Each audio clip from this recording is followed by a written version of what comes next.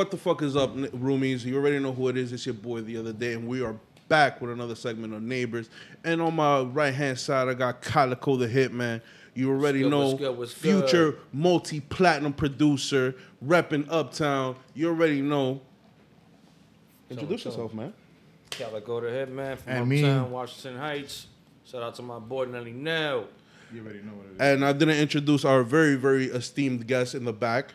Of course, we got Nelly Nels. On the 1 and 2s today. Fresh, pretty clean. He's taking over for Manny HitEmWitIt. And of course, we got to shout out the whole fucking in the house team, Manny HitEmWitIt and Johnny Baboon. And our newest addition, Mike Trout. You already know, guys. Y'all ain't here today, so fuck y'all niggas. Shout I love out to y'all. Purism. Get the Purism hats right there. It's Musalini's brand, Crisis. Shout out to Jam Law, Ninth Wonder. Y'all know what it is. And we're going to have the link for that down in the description. Yeah. So what's up, guys? What's going on, Nels? What's going on, Chilling, Cal? man. Chilling, man. Chilling, bro. Calico the Hitman in the building, man. A very prolific hip-hop producer. You know what I'm saying? Some of y'all might know who he is. Some of y'all might not. He's a very low-key, low-profile guy. Very incognito. Yeah. You know what I'm saying? Very incognito and low profile. Yeah. That's it. Recently, we did a project together called La Purina. So La Purina, y'all better go check that out. You La feel me? Cocaína. You know what I'm Y'all saying? better go check that out. Shout out to The Menace. Shout out to Sturdy Flirt. That's my guy. I don't know what his new rapper name is. He also live it. You feel me? La Formula X and OG. I don't know how to say his name, bro. OG Kanka. OG Kanka. Yep. Yeah, I had trouble looking. I was like, what is his name? Yo, bro, What's listen. up with that name? Shout out to Ivy Productions for filming the video. Shout out to The Other Day for editing the video. I got you, man. Yeah, man. Yeah. I do it all, guys. I thought y'all knew. But fucking, we'll have the link to the La Purina down in the description as well, guys. Yes, sir. So make sure you go check that out. Make sure make that shit go viral. You feel me? It's that Uptown music that y'all should be supporting. Yo, real quick, Calico. I know that you're mainly hip hop, obviously, rap. How do you feel making that transition to doing a Latin trap beat and being part of that, like introducing yourself? What was as a it Latin that, trap? like, I would say, like, I was like, you know what, let me start doing these Latin trap joints. You know what I'm saying? Because, like, I like it. You know, I like the hip-hop Spanish genre. You know what I'm saying? Like, Yeah. like those type of rappers right now, they blowing up, they shining. And I was like, you know, let me just sort of get some bags off of this stuff right here, because you never know what might happen here. You know what I'm saying? Like, we got the underground hip hop here. We got the mainstream hip hop here. Now you got the Latin trap right here, and it just blew up. It's blowing up. Yeah. You know what I'm saying? Like just because you had those Latin rappers doing boom bap. Yeah, of course. You know what I'm saying? They were doing boom bap. But then some of them blew up, and some of them didn't. yeah. But then now when you got this Latin trap genre going, it's just blowing up. Everything is just taking off. But that It goes, took years just to do that. but that goes back to what we were saying earlier. Yeah. Like, Uptown has a blockage of talent, and I'm not saying that we lack talent. I'm saying that we're in abundance of talent that's unshown, and unshined. You feel me? Like, there's a lot of rawness in Uptown that people need to tap into, and I'm not just saying that for like the roomies. I'm not just saying that for all the YouTube and out there. I'm just saying that in general. It's like, bro, like, it's about time that, you feel me, that Latinos move into the circle as well, that we also have our voice. You feel me? Because it's not like, and this is what I would say, you know, to anybody, Black and Latinos are like this. You feel me? We are like you have that, a man. Black community, you're gonna have a Latino community right next to it, and that's how it always We is. were part of the hip hop movement. Yeah, Matter of- exactly. matter We're of right fact- next door to the Bronx right there, bro. This is Uptown. Matter of fact, how y'all feel about people saying that Latinos didn't have a hand in hip hop? Nah, that's crazy. That's crazy. bullshit. Because even Busta Rhymes, KRS-One, like, you know, like They guys had to- who've been around a long time in hip hop, they've come out publicly and said it themselves, like, yo, don't forget, like, hip hop started off with graffiti and breakdancing. And we knew, you know, the freestyle era, the house era. Yeah. Puerto Ricans, particularly, and Dominicans that were here, New York, born and raised, right, had a hand in the dancing portion of hip hop. Yeah. You know what I mean? So hip hop is a makeup of DJing, rapping, graffiti, and DJing, and breakdancing, and breakdancing, all that stuff, and b-boying basically. All like the 4 elements, bro. And then to say that Latins didn't have history in hip hop, that's that BS right there. What about the Mexicans over there in Los Angeles? Yeah, they got that. They got those rappers there. Yeah, and so that's that bullshit right there. Yeah. Black started it, cool. A Jamaican over there from the Bronx, Cool Herc, started hip hop. Yeah. You know what I'm saying? In the projects. Yeah. But then Puerto Ricans got involved also, and then Dominicans got involved also. But that's the thing about it. Like, I think right now in 2022, right, we have to point out we can't say that hip hop is a one colored music genre. You feel me? Like, it's at a point now that hip hop is the prevalent genre of music around the world. You feel me? It's to the point that, you know, you have hip hop artists of all languages, not just English. You feel me? Because, the Nigerian drill scene, like I was telling you earlier, I love drill. The Nigerian drill scene sounds fire. And the French. Fire, bro. Yeah. Fire. The French and the British, they're killing it. I don't understand half of the shit and it all started where? In the X. Yeah. You know what I'm saying? It all started in the X. Sedgwick. And you feel me? And like, people have to, and this is what I don't understand. It's like, people want change, want progress, want evolution, but yet they don't want to let go of previous notions. You know what I mean? Yeah. And it's like, how we're gonna ever get anywhere if we don't let go? How we're gonna get anywhere if we don't change? Like, I'm not saying forget the past, because you have to learn the past in order not to repeat it. Yes. But what I'm saying is, like, we're at a point now that we should be evolving, that there shouldn't be racism or sexism or any sort of fucking ism in hip-hop or in any music genre right now. You feel me? Because of the fact that music right now and the way the world's connected now, you feel me? Music is not one genre. Like, I've said this many times on the podcast, and the roomies know this. The Japanese salsa band. Oh, yeah. Come on. You have a Japanese salsa band that sings in Spanish, and they go around the world touring. And I heard about Japanese salsa and jazz in the 80s and the 90s around there. Yeah, so it's like for a long time. Been out for a way long time. So it's like, bro, like, I understand where people say, music is international, bro. Yeah, but that's the thing about it. I understand where people come from. Oh, they don't want people appropriating culture. Yeah. They don't want people to steal the culture. They don't want the essence of it to be taken away. But it's like, how are you going to say that other people of other cultures are taking the essence away when the evolution of that genre of music is beyond it now? It's universal. It's not just, you hear that in the streets of New York or LA.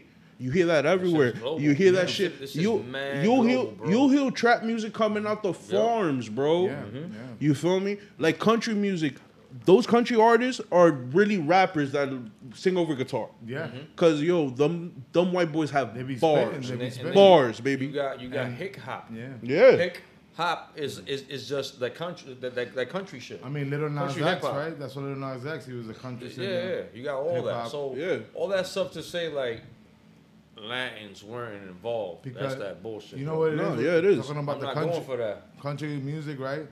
Country music has a similar background to hip hop in the sense that country music, if you really listen to it, there's two. They have the storytelling. Yeah. Whether it's either about love, happiness, or some drunk hillbillies in a bar, but they talk. They spit. They be spitting, bro. They always have a story. In hip hop, the original essence of hip hop is storytelling. Yeah. Telling you advices, telling you not to do this, not to do that. Remember, it was during the late 90s and early 2000s where hip hop started to stray away from storytelling and started just talking about commercial and being flashy and doing all this. You know why? Because it was becoming mainstream. Yeah, the conglomerates of the music game understood, like, because let's be real, rock and roll. Yeah. You have to have more skills, right? You have to know how to play the instrument or whatever the fuck it is. You have to actually learn how to sing. And a whole bunch of stuff there. But the thing is that the message that hip hop was giving out was so influential, and it was so much stronger. Yeah, and then the conglomerates were like, you know what? These messages are so influential, especially to the younger generation, like, because hip hop started off as giving advice. oh, you know, watch it when you walk down the street, somebody can turn the corner and you might get hit, some shit, you know what I mean? Yeah. So they understood how influential it was. You know what? If this music is so influential and it's getting people like to rise up, there's money in this shit. Let's take advantage. They spitting too much knowledge, so let's dumb it down. Let's invest money in it and make it more commercial, more urban. Exactly. Because but you be also real, have to remember that their urban culture is more influential than anything. anyway, Because because we set the trends. We set what fashion is. Yeah. We set what's going to be on the media. We set everything. The urban community sets what's going to happen across the earth. You feel me? And it starts off, and you know, right now I won't say really New York, because New York is in a very weird place. Yeah. You know what I mean? Like, we're not. That is the Mecca of if it's the Mecca, music. But New York is the Mecca of the world, bro. Yeah. New York is the capital of the world. Yeah. You feel me? But, you know, other countries store their gold here. People, you know, fucking oligarchs and fucking Chinese billionaires and all these other motherfuckers want to buy fucking apartments down on Fifth Avenue. Speak about the American dream. You feel? It's New York, because New York was the hub for all immigrants. But it still is. It still is, bro. Like, come on. When Hard city living though, bro. Hard city living, but I love it though. But think about it like this though. I love it. The New York mentality is crazy because of the fact that this city, no lie, no bullshit, especially now that in this time that we're living in, this city will suck your soul straight out of you. It will send you into a depression. It will fuck with you. But if you rise above all of that and you get the fuck out of New York, yo, you're an unstoppable force in any aspect, bro. Because of the fact that if you want to do something, you know there's about 15,000 other people that want that exact same position that you're in. Millions of people. That's what they say. If you can make it in New York, you can make it anywhere. Because if you rise above the adversity and the competition and all the negativity, and people live literally on top of each other in New York. Yeah. Like, we're like, what, 9 million in New York City alone? I don't know. And everybody from around the world wants to come here. Yeah.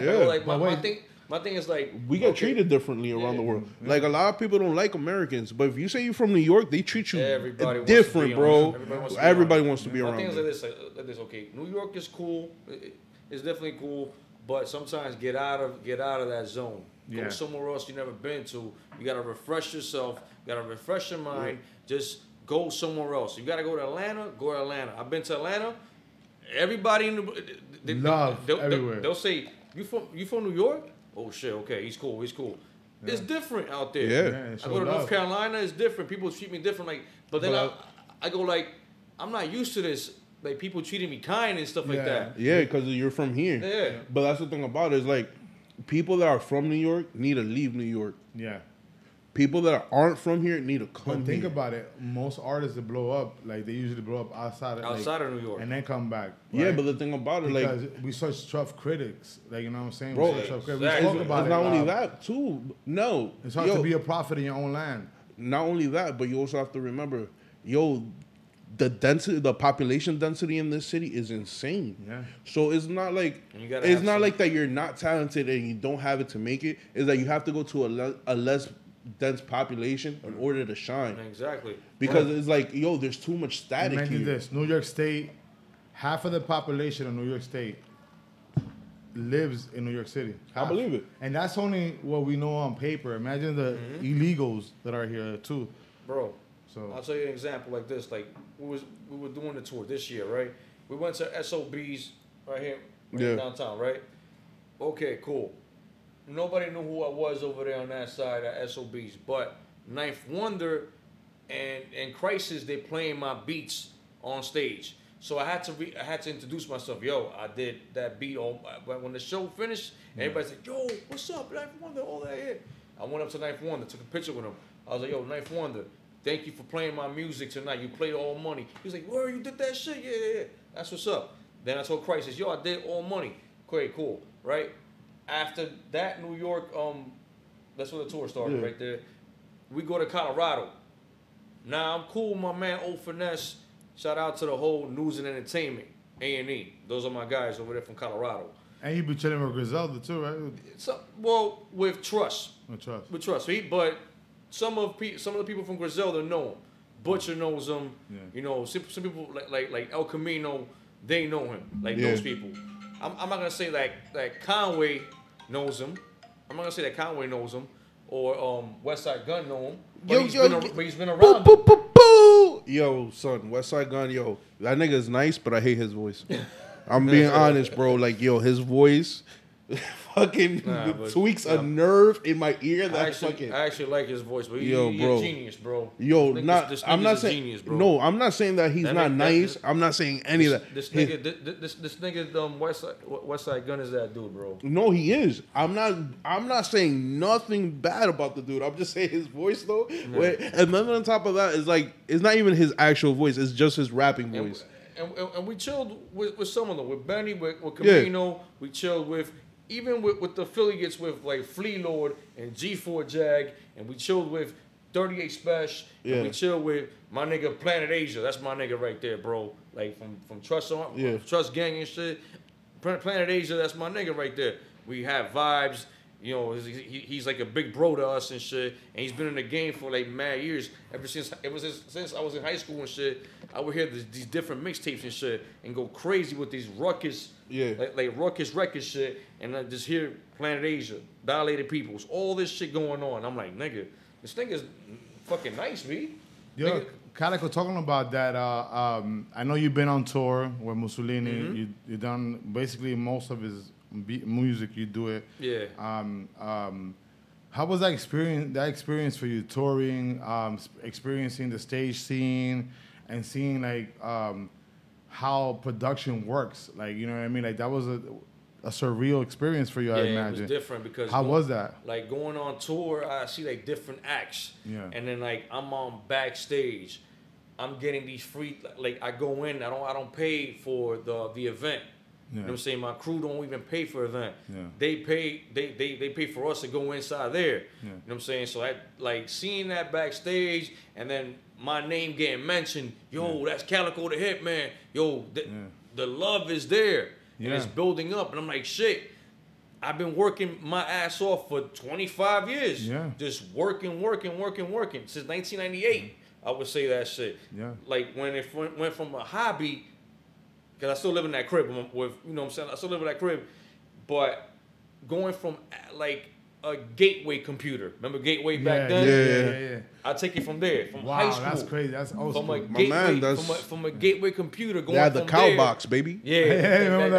The cow box, bro. The logo had like a cow print, right? Yeah, had the cow print, bro. For that shit. So I'm going from Gateway, from that shit right there to like different computers and more different to like get to the 2000s and start getting the Mac Mini. Yeah. So I started doing that. Productions on there. Forget my beats that were whacked over there. I'm in the present time right now. Yeah. This shit's popping up. Shit's getting way better. I keep going. After work, sometimes I don't even want to do it.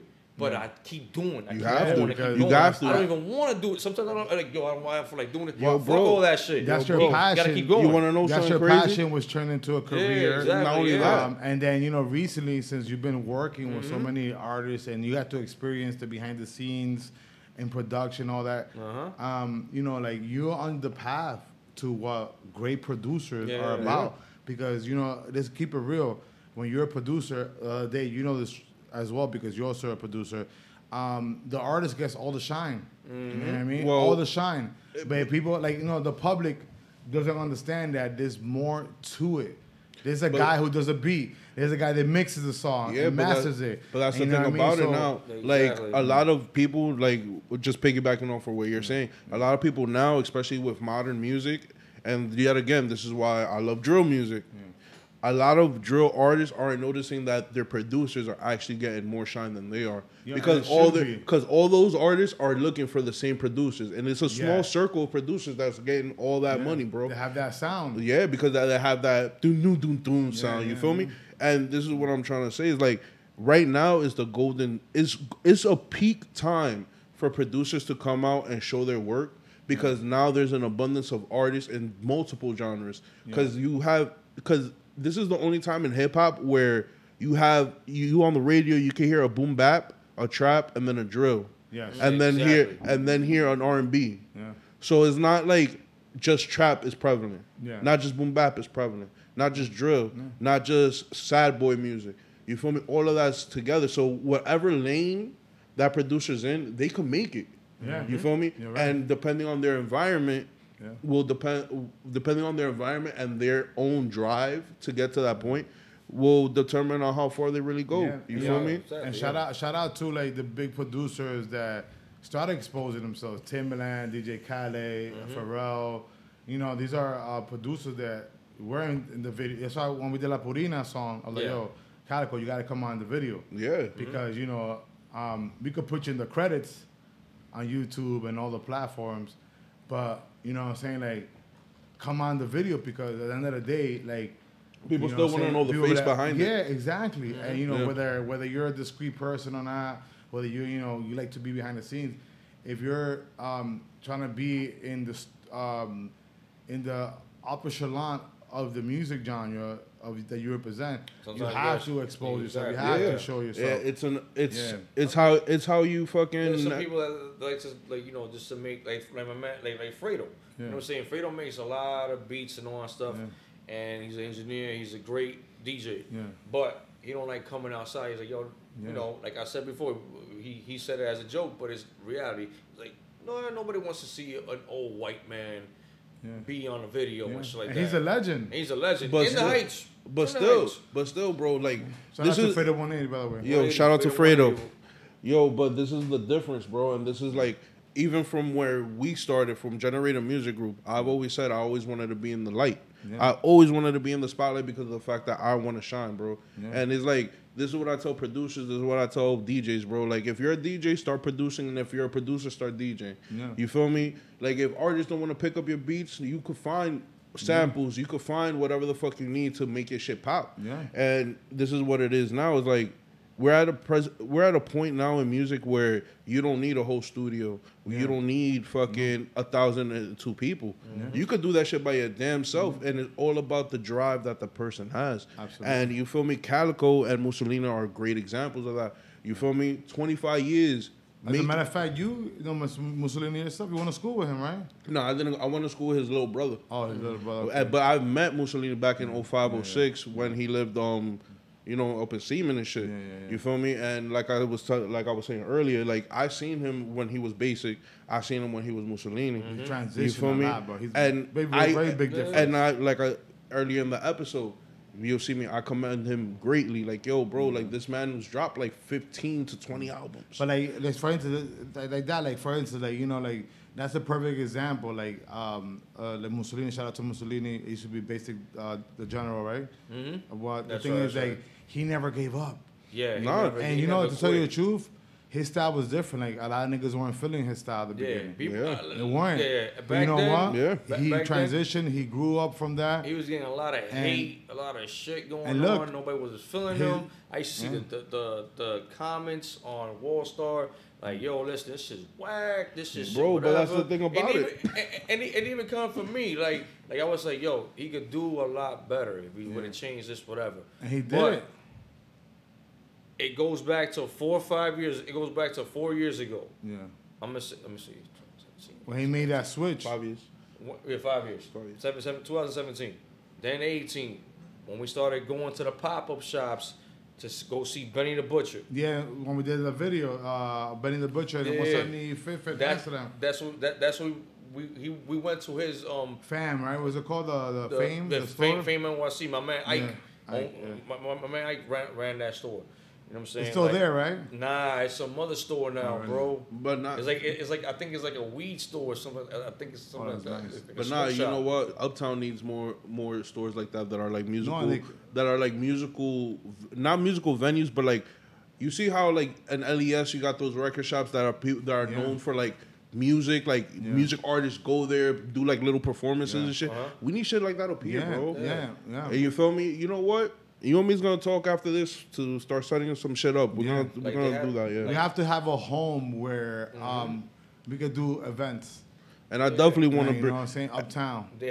And I've said this a lot, yo. I want to bring house up here, bro. I really want to. I want the house culture up here hard, bro. That's just to keep it in the interview. We might do a festival real soon, EDM Hip Hop. The other day, showcasing DJ Tiny Tim. We're going to try to get Musalini in there, a couple of cats, old school hip hop before the summer ends. But yeah, that's what we got to do. We got to set up a foundation where we give the opportunity to guys like Charlie Cruz and ARP Music. These are guys that are known to be lyrical assassins in music, but unfortunately, downtown culture. And we gotta give my dude Spade,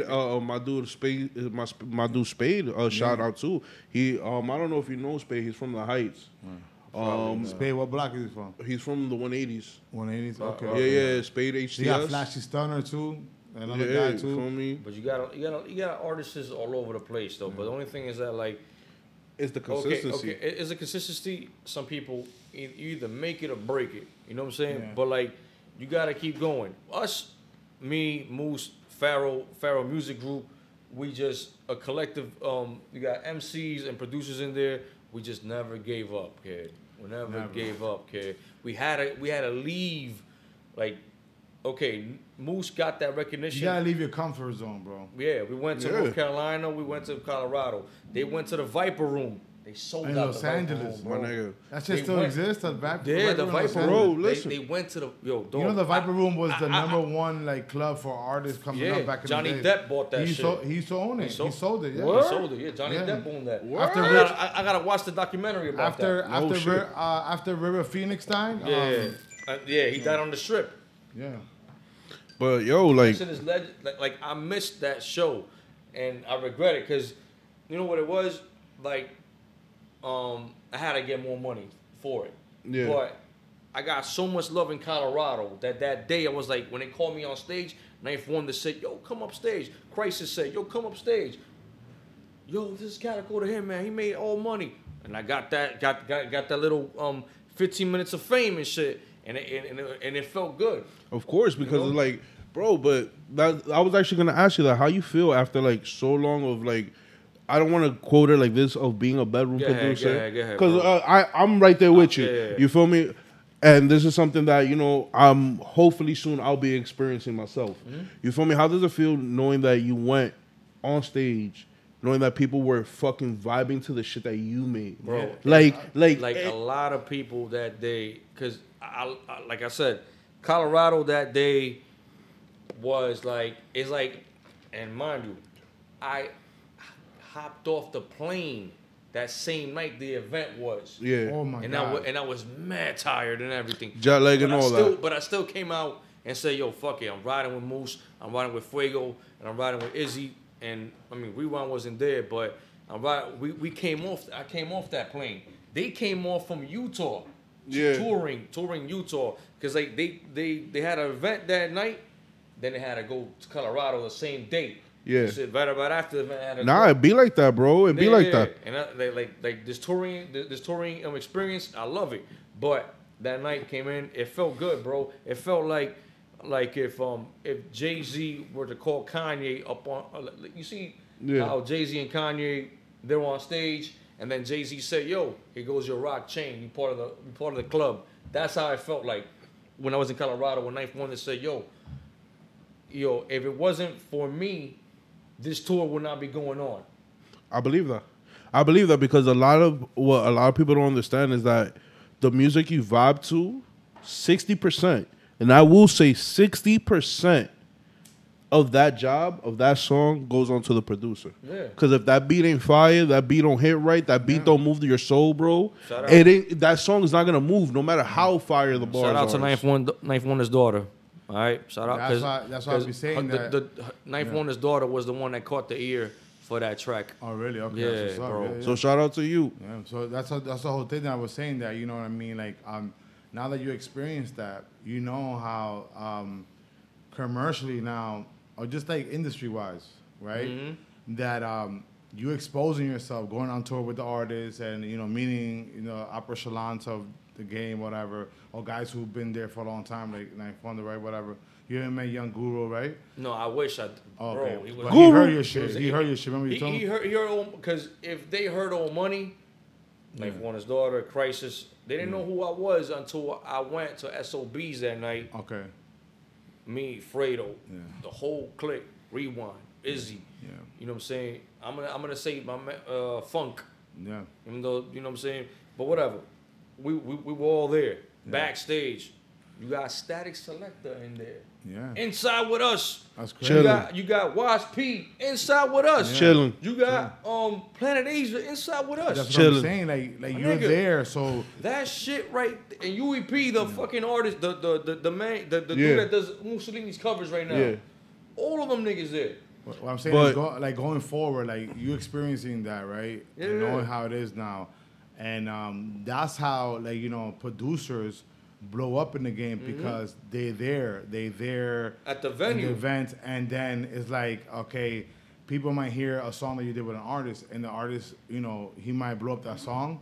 But if you know, you as a producer, if you want more work, you have to be there with the listen. I'm gonna definitely. be in the video shoot. I'm gonna be this and the third. Yo, you have to show yourself, bro. It's 95% business. I mean, 90% business, 10% work. Yeah. But that business always speaks out, and it speaks out in higher volumes. You gotta be there. That's why I regret that as a young guy, like this, bro. As a young guy back then, like in my early 20s. Yeah. Me and my niggas should have been networking out. Bro, I'll tell you that. Instead of recording every day, hitting that red button every day, because everybody's recording. That was my whole point. That everybody's recording. That's my whole point. You could put all the work in you want behind the screen. Everybody's recording. You've told me that plenty of times. If you're not out there exposing yourself, okay, like producers and engineers, right? Bro, like I said, they don't get the recognition that they should have. Exactly. Because, but no, that's exactly. But this is the whole point because they're not out there. But this is what I'm trying to get. I'm trying to finish your point right here. But that's the same thing that you told me. Yeah. You've told me this shit plenty of times, bro. You're doing it now. I'm doing it now, but think about it like this: if I didn't have the podcast, I didn't have Faded. Remember, 2 years ago, before the pandemic, I had none of this. I had none of this shit, bro. And you were telling me, mad people were telling me, yo, hey, you're already there. You need to start putting your shit out there. You feel me? And this is where I'm trying to, like, piggyback to where you at. Like, me versus you is like, yo, bro, like, right now, today's like, yo, roomies, we just met, like, face to face, we just met. So it's like, you feel me? I'm giving this man his props because of the fact that, you feel me? He's already at a part of his career where he's made the transition from wanting it to be a dream and being a goal to being there and actually working it. And this is what it is. It's like, yo, bro, anybody can do it. Anybody could do it if they put the time in and put the dedication in. Calico, you put your dedication in and you're getting what you deserve. So I give you mad props for that. And I like his motivation because that motivates me to make. Believe me, that man's motivation and will is like no other. Cause I remember when he first started up. And I remember how much music this man has put out, and like, you know, I give him his absolute props and his flowers for that. Like, yo, he's been consistent for like 10 plus years. I met him 14 years ago, 15 years ago. Let me see, I graduated high school in 08. I probably met him like in 06, 05. So what, we're going on like 15, 16 years. So I knew him spitting for that long. Like, he even tried to get me into a pyramid scheme, bro. That ass. Oh, shit. Yeah, that's how I met him a second time. But, but Basic, Musalini is a cool dude, bro. Like, I met him back when he was named Basic. Like, Basic the General, Yeah. But, like, at that time I was making, like, mad shit for him. He just kept going making videos from different videos. But it's always either with his boys, which they're my boys now and shit. Well, not now, but way back then and shit. But then now it's like he's just been on a consistent run since Basic the General. But then he dropped that name, and then he said, "Yo, he's gonna be the Musalini after that." And I seen a picture of that where he said, "Yo, I'm not Basic the General anymore. I'm Musalini." Yeah, you know what I'm saying. So like from there, since 2017 till now. Those fucking 4 years consistently, he's just been knocking albums after albums out. Yo, bro, like, I'll tell you this man, like, yo, roomies, just to let you know, check out Musalini. or the Musalini, right? Yeah, the Musalini. Check out the Musalini. We'll probably drop a link to his Spotify in the description. But check him out. This man has been dropping music for the last 15 years consistently. Probably has, under both his name, probably has a good 15 albums. Yeah. Or more. But, yo, Or more. Yeah, like, right. I give him his props OD when it comes to the consistency. Like, yo, any artist that really wants to make it has to be at that level of at least consistency. Like, your skill matters, but if you could improve your skills and, like, show the public, like, yo, I'm improving and I'm showing you on a constant basis that I'm improving, yo, people are going to fuck with it because people prefer watching a person grow over, you know, just seeing the finished product. You know, and I've seen that with, like, other house artists that have linked up with me. Like, one dude that fucked with me when I first started, some dude named Bear Grylls. Okay. Still fucks with me to this day. You feel me? He found me out when I was like a year into it, sounding like trash. And to this day, when he hears my new shit, he be like, "Yo, bro." Yeah, that's how it was when I dealt with Musalini basically, I'm gonna say 2009. Yeah. It all started with like My Money Long, Take Off Your Thong. Like, he named that song Take Off Your Thong. So he already was on that pimp shit. Yeah. So I was like, damn, this nigga's into girls like the way I'm into girls like that. Let's start making tracks like that, whatever. Give him the little mainstream shit, then give him like the boom bap shit. Yeah. But I was always with the boom bap stuff. But I'm gonna say it like this: since 2017, it just that Musalini season. Yeah. Then you got Uptown Bandits. Then you got like Summer. This album called Summer, something like that. And then you know, it introduced. He got features like Benny the Butcher. Yeah. On his album from Griselda. And we Big started moves. Moose. Big moves. We started doing shit like that. And I started watching it. I'm like, damn, okay. He's getting this dude right here. Now everybody's picking up a look like he's starting to hit the radar. Yeah, he's starting to hit the radar. He's starting to hit the radios and everything. And I'm seeing it. And then I was like, yo, you know what? Just keep working. When 2020 hit with this COVID shit, bro, studios weren't open like that At all. So me and him kept working every day. You know what? We brought the whole team with us and just started working with us. You know what? I'm gonna be honest with you. I could regret not fucking doing more during the pandemic and during the lockdowns because I was an essential worker, so I was out working every day. Okay. But I still have that sense of like, I won't say freedom, but I still have that sense like, yo, I still got time to do shit. And I didn't like take advantage. Like, okay, cool. The podcast came out of the pandemic, so I'm totally grateful for that, and I'm totally grateful for the roomies. You already know. Hit that like, subscribe, stop being bitches. Right. So I'm grateful for that. But when it came to like the music, and this is like I'm gonna be real shit. I'm gonna be real as fuck. I didn't slack off, but I should have been putting out music. But I did use that period to like improve a lot. Yeah. You know what I mean? So it's like I came into my artistry during the pandemic, but I feel like I should have like publicized it at the same time. So unlike you guys, where y'all would just we were like, though, listen, there's like a sneaker shop. My man, I'm gonna say his name. My man Ike ran a sneaker shop over there on 174th in Amsterdam over there. Yeah. On Amsterdam and Heights right here. So like, you know, we were going to the sneaker shop. Now in that sneaker shop, they had the little studio down there in the basement. Oh, tato. We was recording mad stuff.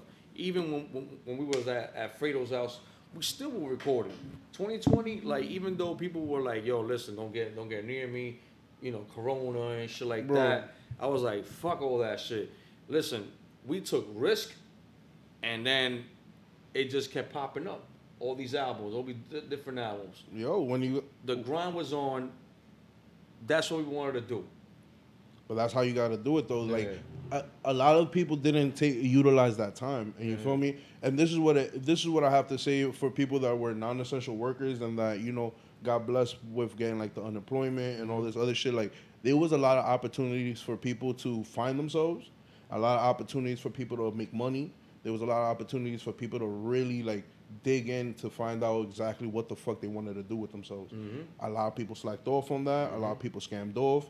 Whatever the case may be, but you feel me? Like, when it came down to it, you guys utilized their time, and it's showing. You feel me? And yet again, seeing Musalini come from where he came from to now, bro, it's crazy. Yeah, it's like, bro, it shows you like what dedication really brings to the table. It had to happen. It had to happen. With his body of work, it just had to happen. My body of work, it had to happen. Like that song, All Money, right? Yeah. We made that song in 2020, right? Yeah. Shot the video in July. What is it? In July in 2020, up in Orchard Beach, over there, bro. Yeah. Dope ass video. I'm gonna say it's a dope ass fucking video. Like that shit right there captures. It captured Ninth Wonder's daughter. So when Ninth Wonder's daughter heard that, she went and told Ninth Wonder, yo, I think you should mess with this guy Musalini because this track is banging right now. Yeah. So Ninth Wonder does his diligence. Like, yo, he had to play that shit so many times in his car. I didn't even know that. Musa didn't know that. But I guess they crossed paths and stuff. And then Ninth Wonder he hit up Musalini. And then from there, he tells me, yo, bro, this song right here captures Ninth Wonder's ear, bro. I did the track. Bro, and that's from my crib also. Like that track right there, like it set off the tone for that underground hit. Nah, but you also have to remember, just because it comes, and this is what I have to say for all my upcoming producers, all my upcoming DJs and artists, just because you're recording in your crib or doing shit in your crib doesn't mean that it's not a banger or it doesn't have that studio quality. Yeah. If you learn the shit, your craft, and you learn what the fuck you're doing, bro, it's gonna sound good. And I'm gonna keep it real, bro. I'm a bedroom producer, bro. You know what I'm saying? Oh, yeah. I got my equipment in the bedroom, bro. Like I take my shit from my bedroom to the big studio. You know what I'm saying? I take it downtown. I take it to my man Fredo's house, and I take it anywhere where the shit gotta sound crispy. It doesn't matter where you make it at, as long as it's good quality music, and that's it. And you know what you're doing, and you know how to mix that shit down. You feel me? And what I tell everybody is that shit like that takes time. It's not gonna come overnight. Your first track ain't gonna sound. Your first couple of tracks ain't gonna sound good. Then you're gonna get that one track that shows like your future potential. You're like, yo, how the fuck I made this shit?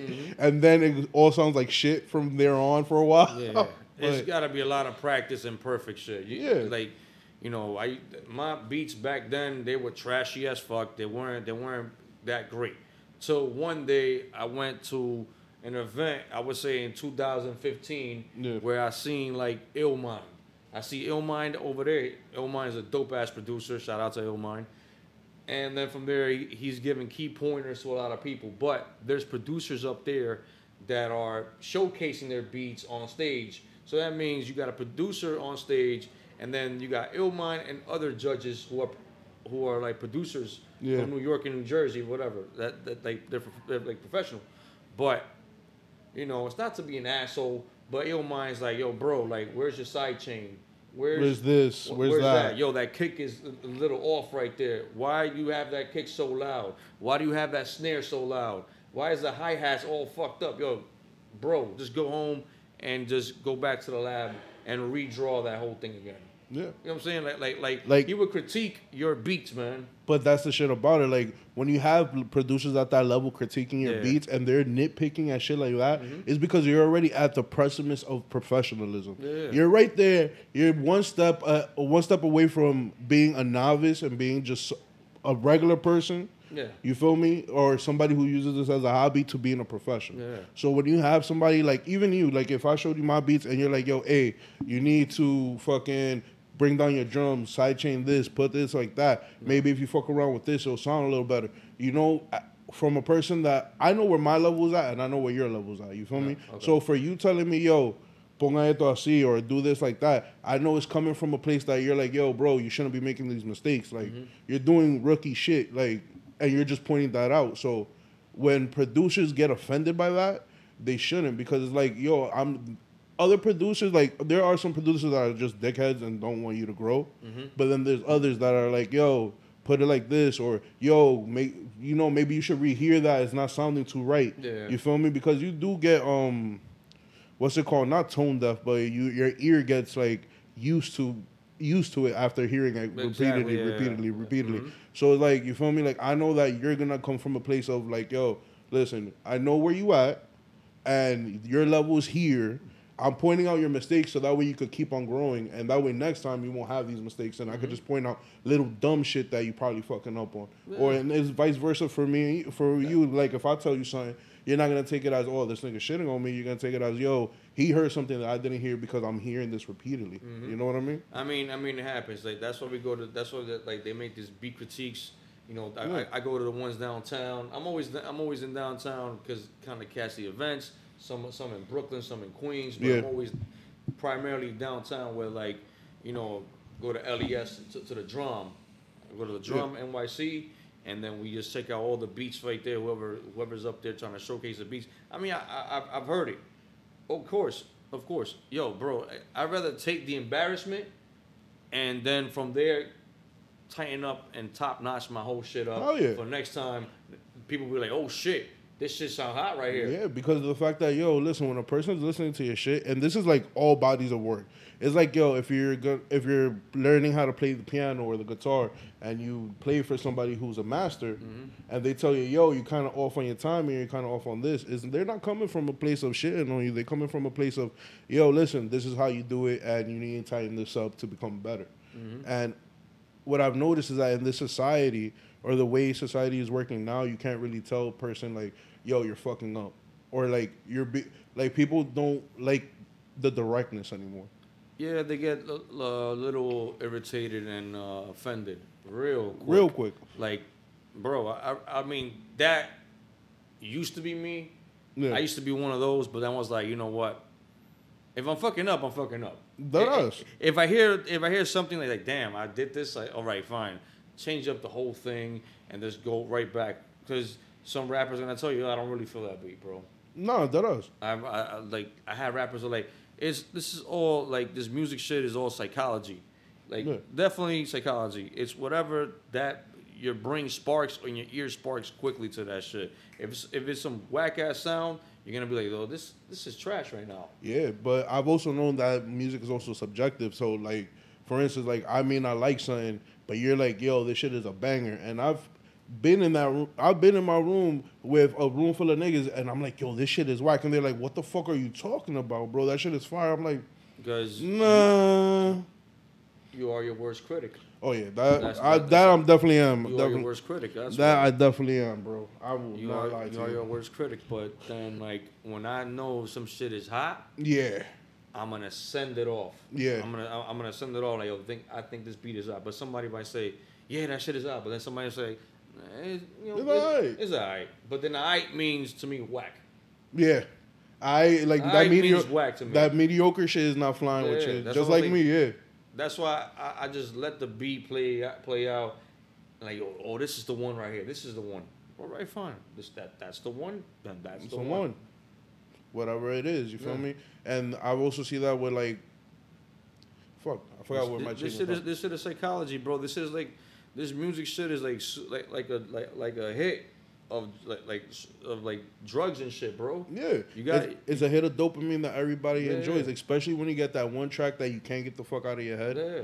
Like, yo, bro, I be having those moments where I'm like, yo, this fucking song, why the fuck can't it get out of my head? Or like, have you ever had the instance where you're like, you start making a beat and you're like, yo, this shit right here is gonna be a banger. Mm-hmm. And then, like, you have to stop, and then, like, the whole day you're just playing the beat in your head. You're like, yo, I'm going to do this to that. I'm going to do that to this. Yeah, I'm feeling that. Yeah. It's happened to me many times. When I dig up a sample, I do, like, crate digging. You know, digging in the crates. Go to downtown, pick up some rare samples and shit. Start messing around with it. Okay, this is it right here. Are you more of like a sample dude, or you you more of a piano melody kind of guy? I'm more like, I do both. Okay. I do both, but I lean towards more of the sampling though. Okay. Like I love that. Like I said, it brings me back to that boom bap era, like where I just give all that stuff right there and just get all the vinyl, all the drums that come from the vinyl. Wow. All that dirty Nick gritty shit. Yeah, that you hear the grain in it. And just put it straight to my DAW on Ableton Live. Once it's on Ableton Live and I change up the pitch and everything, the drums are ready to go. Everything's ready to go.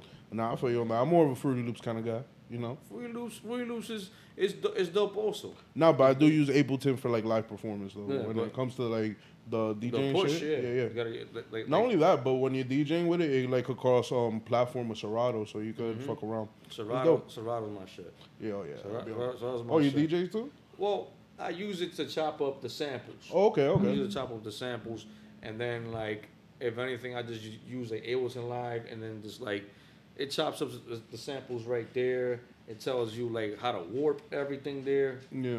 All this stuff is like Ableton Live just changed my whole. I won't front though. With Ableton, it's a lot. With the automation and like chopping shit up is a lot quicker because you're able to do it right on the fly. Where in Fruity Loops you have to actually create the automation and all that. So I know what you're going through, and I love Ableton for that. But for some reason, I don't know. Like Fruity Loops is my shit, bro. I got into Ableton because some dude like a couple years ago taught me how to use it. And I was like, yo, this is dummy. At first it was a little like I didn't understand it. It's my first time. We're using a laptop, whatever. Cool. That time I didn't have a laptop. I didn't have Ableton Live, so I bought Ableton Live for the Mac, for the Mac Mini, and then from there, started practicing every day. Yeah, and that's really what makes the difference is when you actually like sit there and practice your shit and actually learn your DAW. It's amazing because you learn your hotkeys, you learn how to move fast and shit. Because that's usually what the fucking problem is in the beginning with most producers and them trying to find out like what station they want to work with is like the difficulty of how quick the learning curve is. With Ableton, the learning curve is real quick too. Yeah, real quick. Very, Fruity very Loops quick. is a little longer because of all the extra shit, like all the right clicking, all create automation here, create automation there. Where in Ableton, you're like, all right, cool, I want to sidechain this, whap, cut it off. It's right there. It's right there. Everything's right there. I mean, they got the storytelling mode. You can do that right there if you want for movies and stuff like that. Oh, I didn't even know they did movies. Yeah.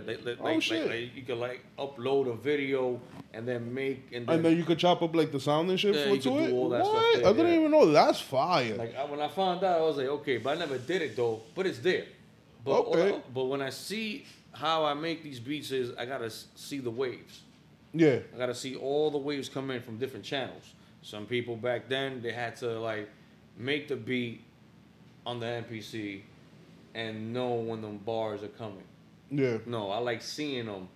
I like seeing them up close. 'Cause I'm a visionary. Yeah. Vision dude. You're a visual person. Yeah, Yeah. I'm I'm a a visual too. Yeah. I'm a vision, but then I gotta hear it also as well. And then when I extract it and then bounce the disc, that's when I go like, okay, that bar is right here. Here is gonna end at 20.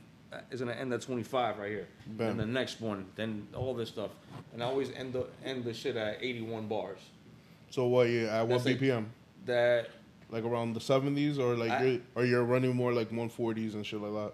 well with the 140s, with the 140 150, I do the trap beats. Yeah. And then with the 80s, with the 84s and 85, 86, never, sometimes 90, Yeah. but I like keeping it at 86, 87. Those are the boom bap beats, the laid back beats. You know what I'm saying?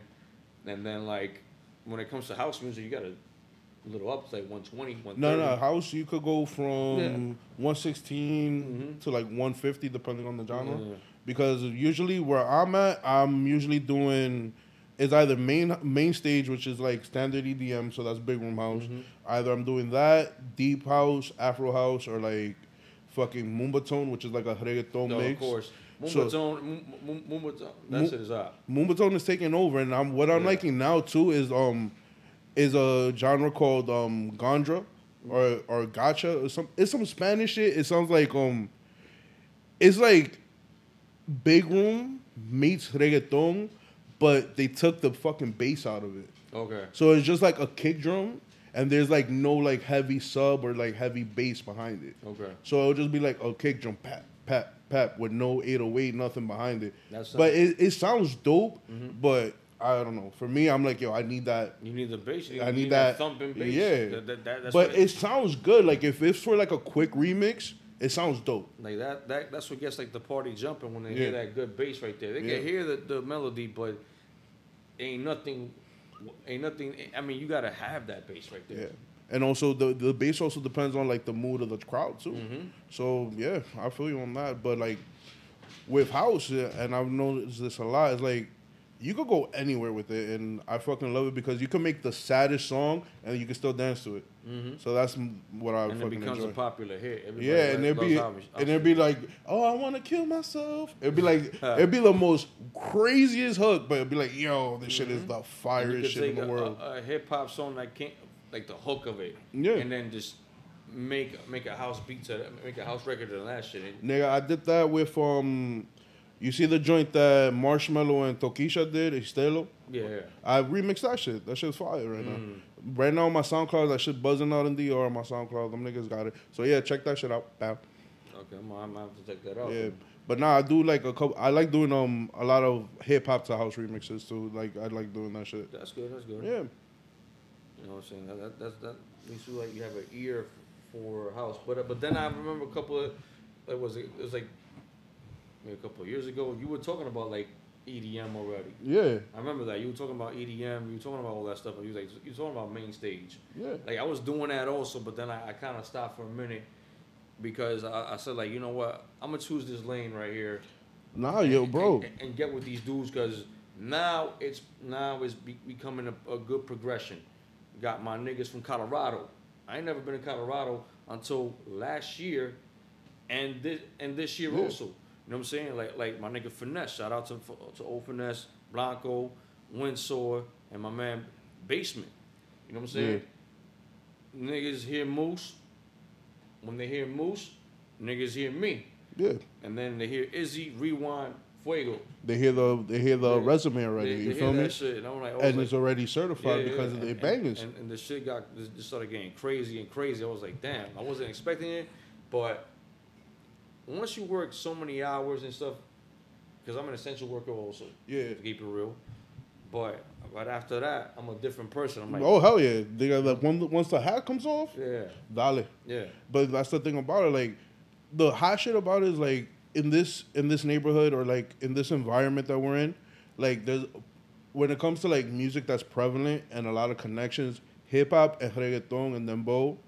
They're all going right now. All urban shit. All the urban shit. You feel me? Like, and that's fucking amazing because it's like when you become a producer and you start linking up all these different artists, you can place yourself where you want to go and where you want to be and to meet the people that you want to meet. Exactly. You feel me? And if you find that one artist like you did with Moose or, but y'all work already cool. But, once you link up with that artist that, y'all compliment each other, it's easy to take over the world, bro. Exactly, yeah, bro.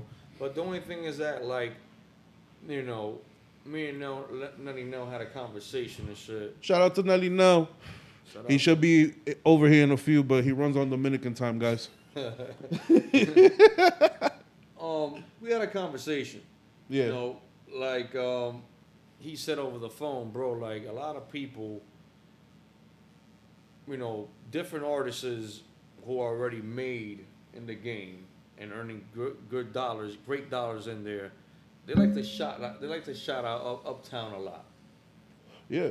They shout out Uptown a lot, but then now you don't even have too many people from Uptown like shining and shit. It's like a major blockage with that.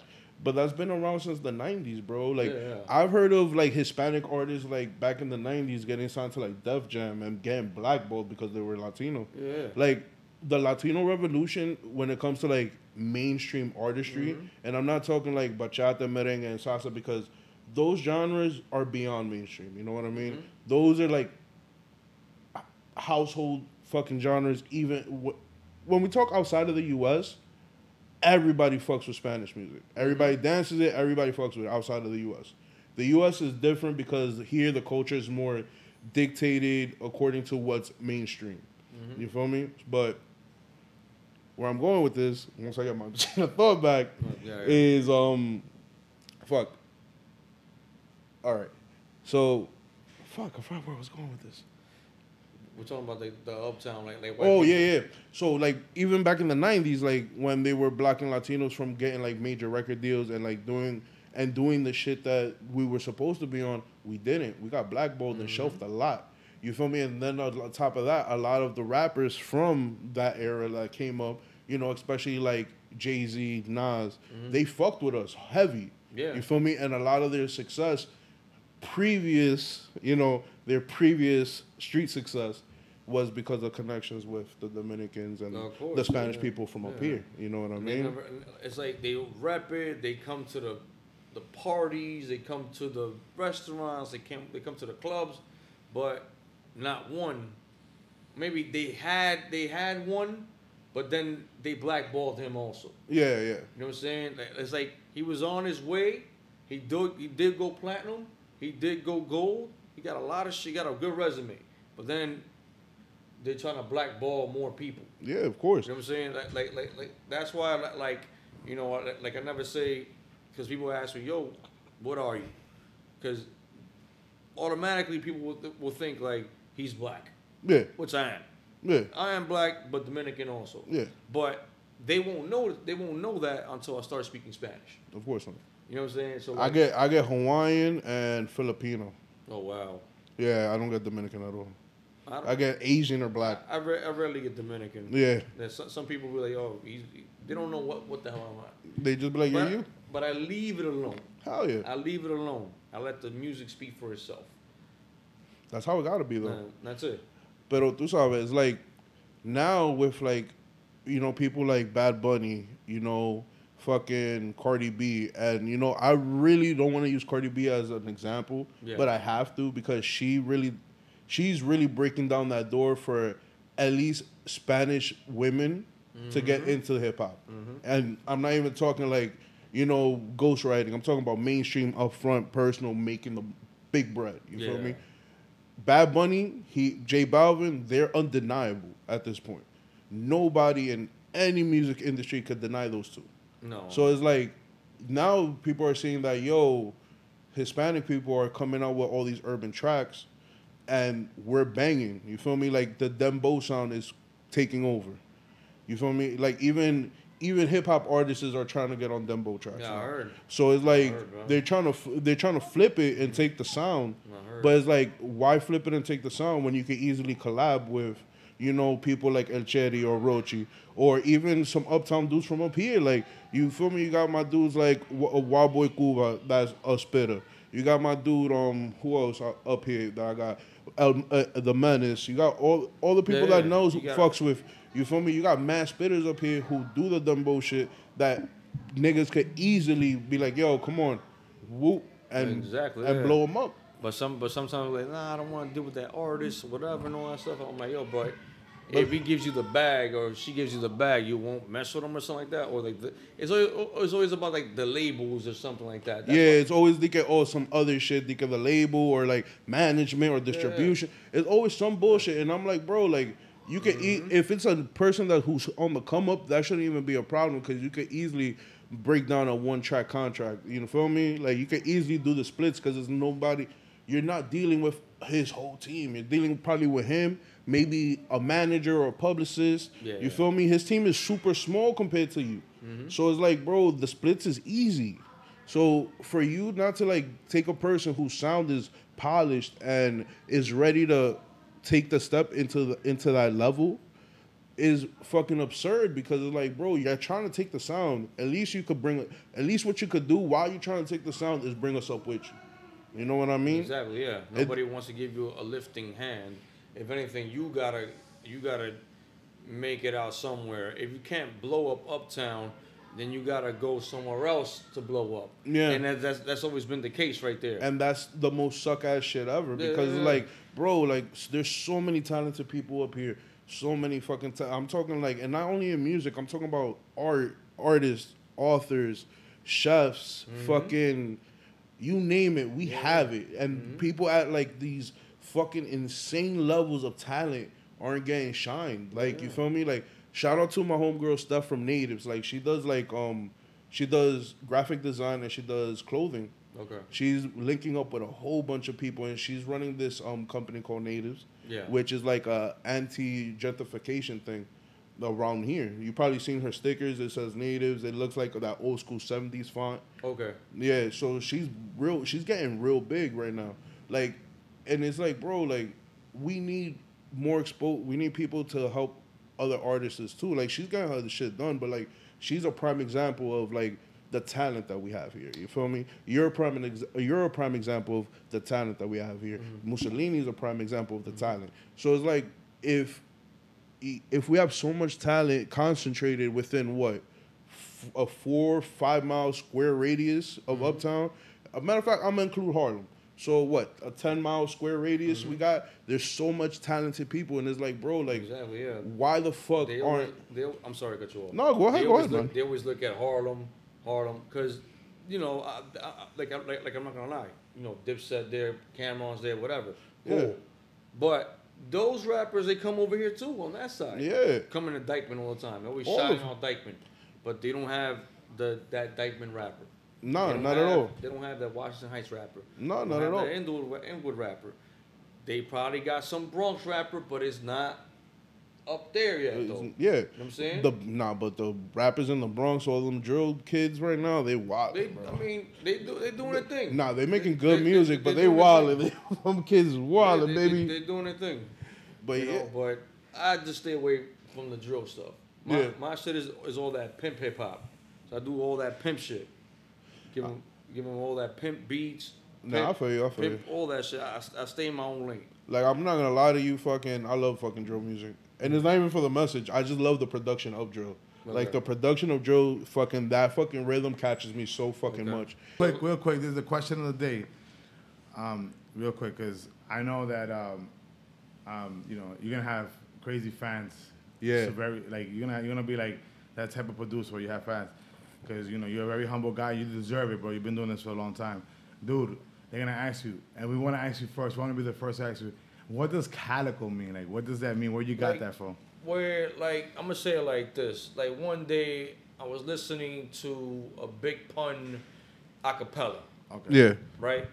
So I wanted to take the sample where he said, with the twin calico, coming out with the twin calicos. So then that right there was like, I was like, damn, I should call myself Twin Calico. It used to be Twin Calico. Okay. But then I dropped the Twin Calico to just Calico. Wait, do you have a twin?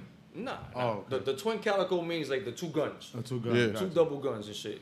Which like the fucking... So Calico, that means going to Kim... Calico means a gun. A gun. Yeah. Okay. You know what I'm saying? Okay. So I'm saying like, you know what? Drop the Twin Calico. Put Calico the Hitman. So I was like, because some people go like, oh, cause like they look at my screen name. I mean, like my IG. Yeah. Oh, you're a hitman. Oh, my cousin does that. I'm like, wait a minute. You just indicted your cousin now. Yeah, like, why you snitching, Like, bro? why you snitching? I'm not a hitter as a killer. You're a hitter in the music. I'm a hitter in the music. Yeah. That means he Doing kills something the beats, positive. bro. I don't kill people. He kills the beats, my beings are I kill nigga. so- the beats. That's it. Human I beings don't are kill so, humans. like... Matter of crazy. fact, because I had a crazy experience when I fucking realized that, you know, production and like DJing was the shit that I wanted to do. When you realized that you wanted to become a producer, did you have like an epiphany moment, or was it just like, oh shit, you know what? I really fuck with this. I want to do it. What was it that Swiss Beats Yeah. back then in '98, and you hear about Matter of fact, shout out to Swiss. I actually met him a couple of times. Swiss My Beats. my cousin's ex-husband, his cousin was married to Swiss. Okay. Yeah. Shout out to D, the original starter of Rough Riders. Is Swiss Beats' uncle. I know him personally. Yeah. Weren't. But yeah, you were saying? What happened was that when I seen Swiss like making all these beats on the Casio, and I see other producers how they were making this stuff, whatever, like I wanted to take part of that. I used to go to downtown. I was in the school called Graphic Arts. I know graphic arts, yeah. Then I said, fuck that school. Went to environmental studies, and then did that transfer. Yeah. Oh, really? My Basically- brother won, then my sister. You know my sister. You have to know. Anyway, continue. Probably. I graduated in 2002 in high school. Yeah. So what happened was That we a bunch of old niggas. Yo, bro, 20 years ago. Bro, I graduated 2008. 20 years ago. What year you graduated high school?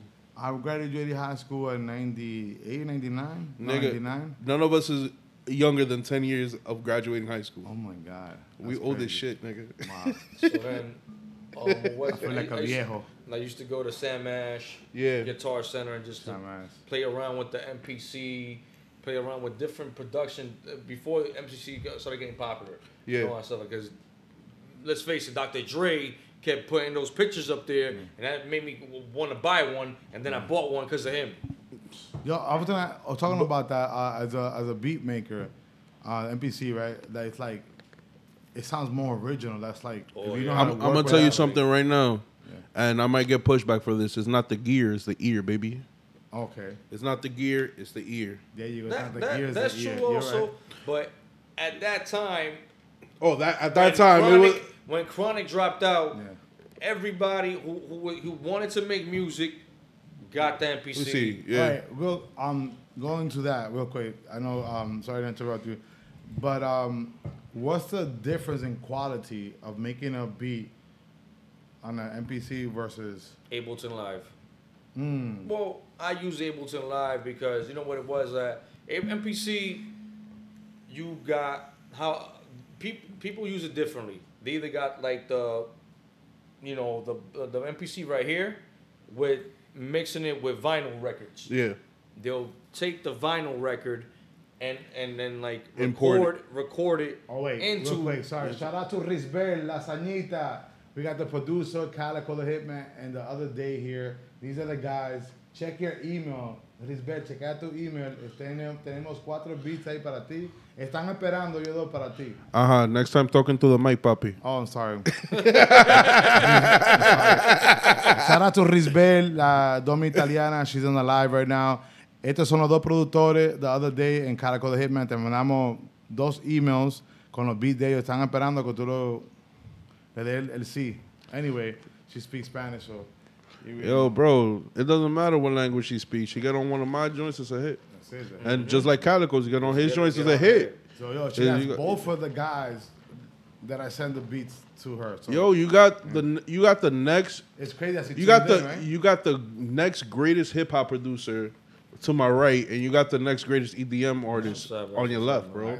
So it's like, my nigga, this is, like, the one thing I will say about In the House, and, like, this is not, like, fucking, shout out to JB, shout out to Manny. You know I fucking love y'all niggas. You feel me? Like, I feel that my team has been blessed by this because a lot of people have came through these doors that, you feel me, have given us experience, have given us growth, and given us insight. You feel me? Calico, you gave me mad insight. You feel me? It may not seem, look like it now, but you feel me? There's a lot of gears turning up in here. So, you feel me? We're definitely going to work on that. But besides we need that EDM hip-hop beat. What's up? Nigga, that's called trap. That's called trap, bro. EDM trap. Yeah, EDM trap, bro. Yo, Calico, for those watching the video right now, you're New York-based. We already know what Calico means, the hitman. You do beats. You don't kill people for a living. I don't kill people, no. He kills the beats. Kills beats, man. Now, you know, your logo on Instagram, Los Angeles Dodgers. You have the Los Angeles Dodgers fan, shirt. Baby. But, you know, Dodgers originated from Brooklyn. Yes. So it is New York at the end of the day. It originated from Brooklyn, but I'm a Dodgers fan because that's like my team, bro. I did my history on it. You know, I'm a Yankee fan first. Of course. I'm a Yankee fan first. Of course. Born and raised in. For the record, he's a Yankee fan first, right? Don't judge Yankee him. Fan first. Or he might Calico. My secondary team is the Dodgers. I'm gonna ask a dumb question because I don't follow sports. Because not for nothing, I love Los Angeles. Like I've never been. I've been in the city of Los Angeles, and I love it out there. You know. I've never been to Shout LA. out to Los Angeles. I know that's the place. For you not to be a guy who follows sports, you know a lot about sports. Yeah, because I have all y'all motherfuckers who do follow sports, so I'm here. And you're an information machine. Like, but yo, bro, you're like me. Like you have a lot of useless information. A lot of useless information. But then it becomes useful because. But the thing about it, and I really hate this shit. I hate when people fucking learn shit and they don't use it or teach it. Like, I feel that people that learn shit and just hoard information suck. Yes, and and talking about that, we had this conversation before us, personally, and me and you too, Calico. I think the other night we had the information. Like, what's the point?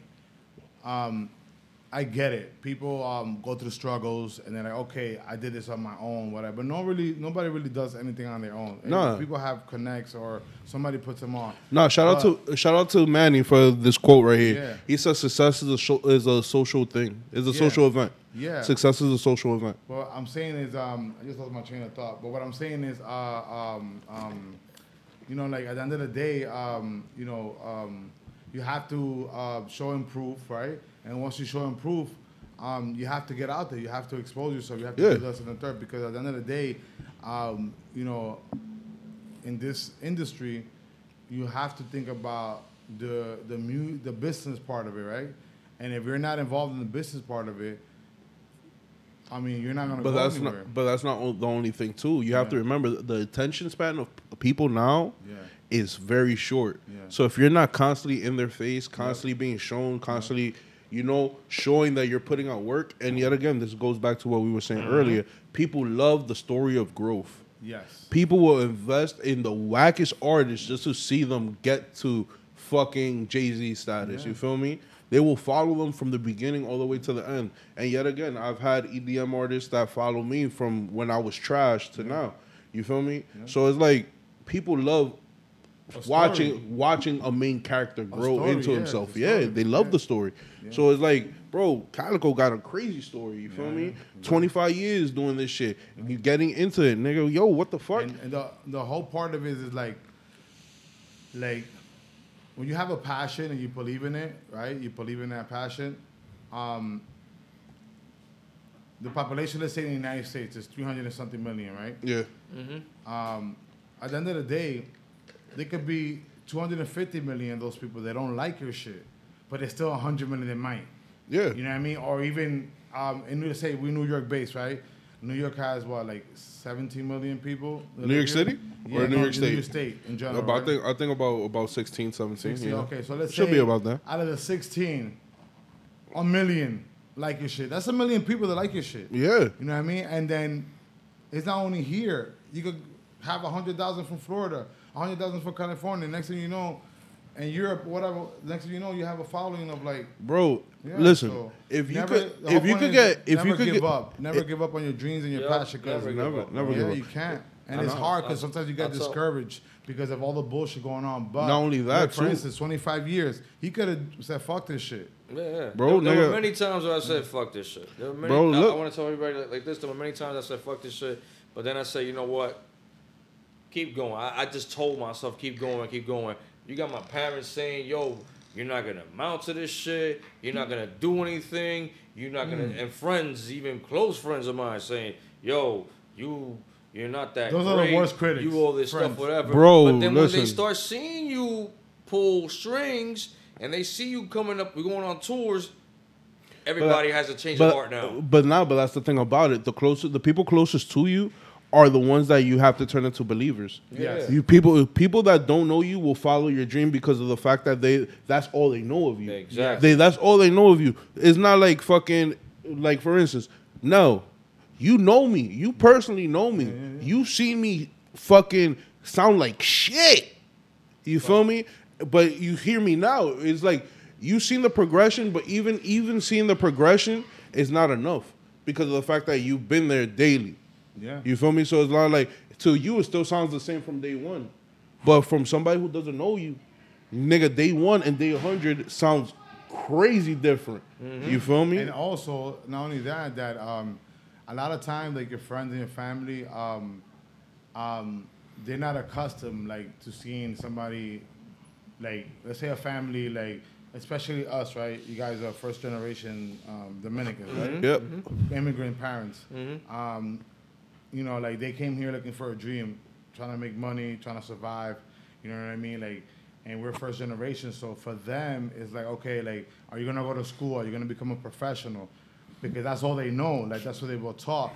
But like, your friends and your family are the first ones that kind of like critique your work and they kind of judge you because they're not used to that. right? Until you actually really make it, right? How both of you guys are producers.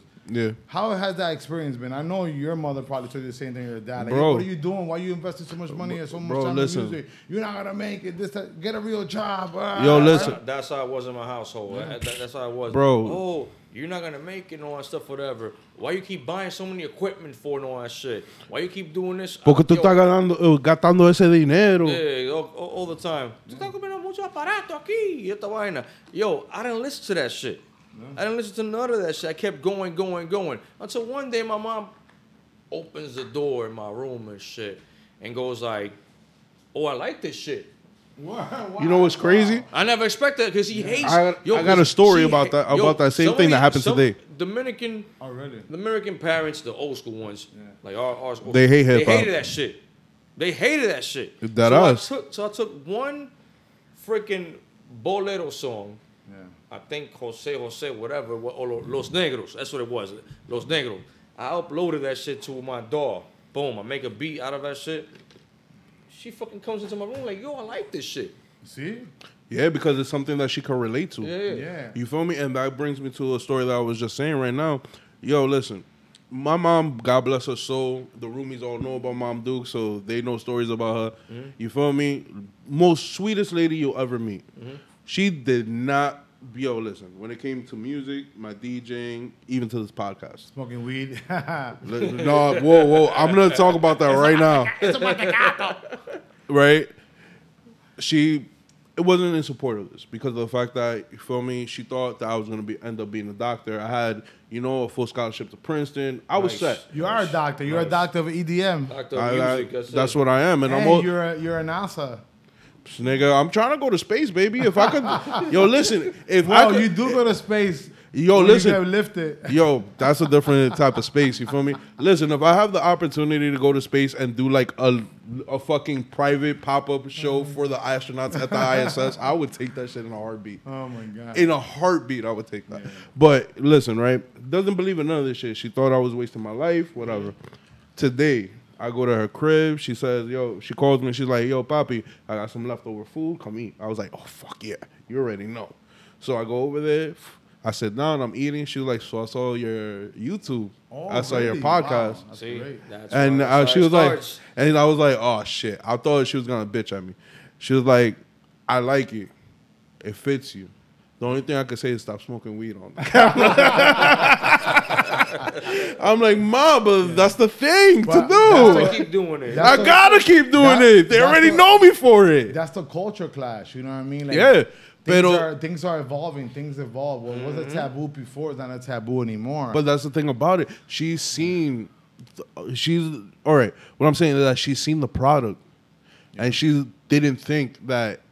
And that's the thing with a lot of immigrant parents and a lot of undereducated parents.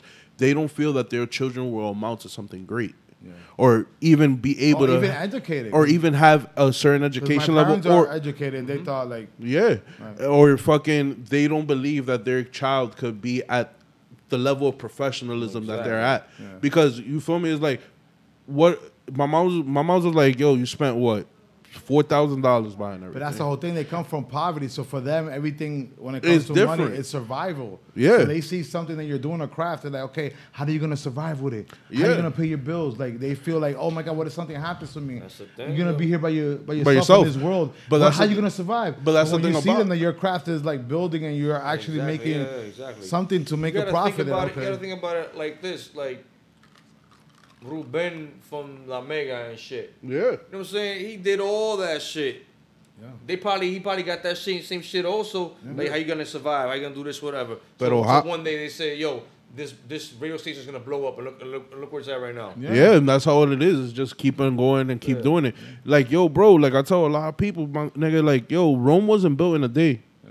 Democracy wasn't done overnight. Yeah. You feel me? So, like, even with...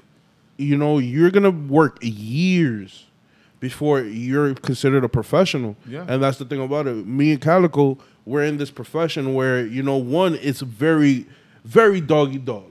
Yeah. We have to admit that. Production and especially in the hip-hop industry is very competitive, very doggy dog. A lot of people talk shit about you. A lot of people want to bring you down. And it's a little bit easier now because back in the days, you had to prove yourself. If you was talking shit on the record, like there will be cats that come and test you. Like, oh, you gangster? No, bro. Yo, bro. No, you're absolutely fucking wrong, bro. Right now, hip hop is the most gangster right now. No, I'm talking about back in the days, like you have crews and approach you. Oh yeah. But nigga, I'm talking about right now. If you're talking about 2022, it's way more gangster. They'll come up and shoot you and do it on do it on Facebook Live, bro. Let's get to that. What's that artist's name? The one that got shot, Little TJ, whatever the fuck. Not even, bro. Listen, I'll give you the perfect example. Yeah. Boom. There was a drill artist that came to the Bronx from LA. Yeah. They killed that dude, yeah. Yo, bro, they killed him they killed him 2 blocks away from my job. Oh yeah, in the grocery store. Right? In the pharmacy. Bro, and them little kids didn't have any mask on, bro. Yeah. Just because, and that's the thing about it, like hip hop right now with the younger generation, they are the most gangster out of the 4 generations that have been in hip hop, bro. Yeah. They are the most gangster. They will smoke you. You know what it is? With no problem. It's that drill shit, that drill rap. And the younger generation, they don't understand the concept of reality because of technology, social media. It's all about clout and dislikes and whatever. The thing is, they were born into that, so they don't know. Like, well, we're a little bit older, so we weren't like. You weren't born into that type of technology. It didn't exist. Let's say I grew up. We grew up transitioning into it, but it's different. If you're born into it. Like a kid who's 18 right now, right? He's already been exposed to it. Where like he doesn't know. Like sometimes they don't know the repercussions of what it is to do something on social media.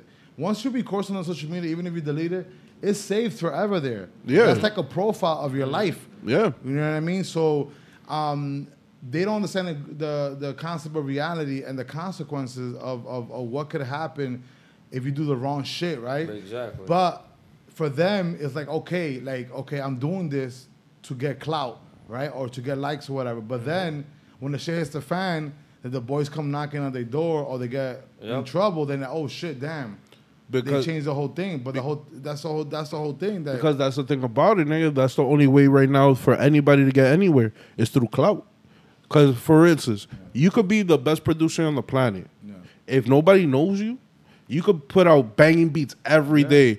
You'll probably get 1 or 2 likes. Yeah, that's you feel me? Calico, like, yo, having your name in the credits it goes a long way. But it's great. But you can see it. People who are putting in work, they're not getting recognition. Yeah. They're not. They're getting probably a few likes on their shit. Yeah. Nobody's really checking out their music, and we're talking about great artists here, great like people that should be signed, not getting no traction. But the dude who is showing that he's beating people up every day puts out this whack ass track. He's getting millions of views because of the fact of all the other shenanigans he's doing. Exactly. It's sometimes it's not even about like their music anymore. Like it's about the story. That's a lot of artists. You see them; they record every day a live or a reel or something of doing something crazy. There's not even about their music, but they have their music playing in the background. Yeah, shopping or doing a prank, whatever. But it's because that's part of the algorithm now. You have to be connected.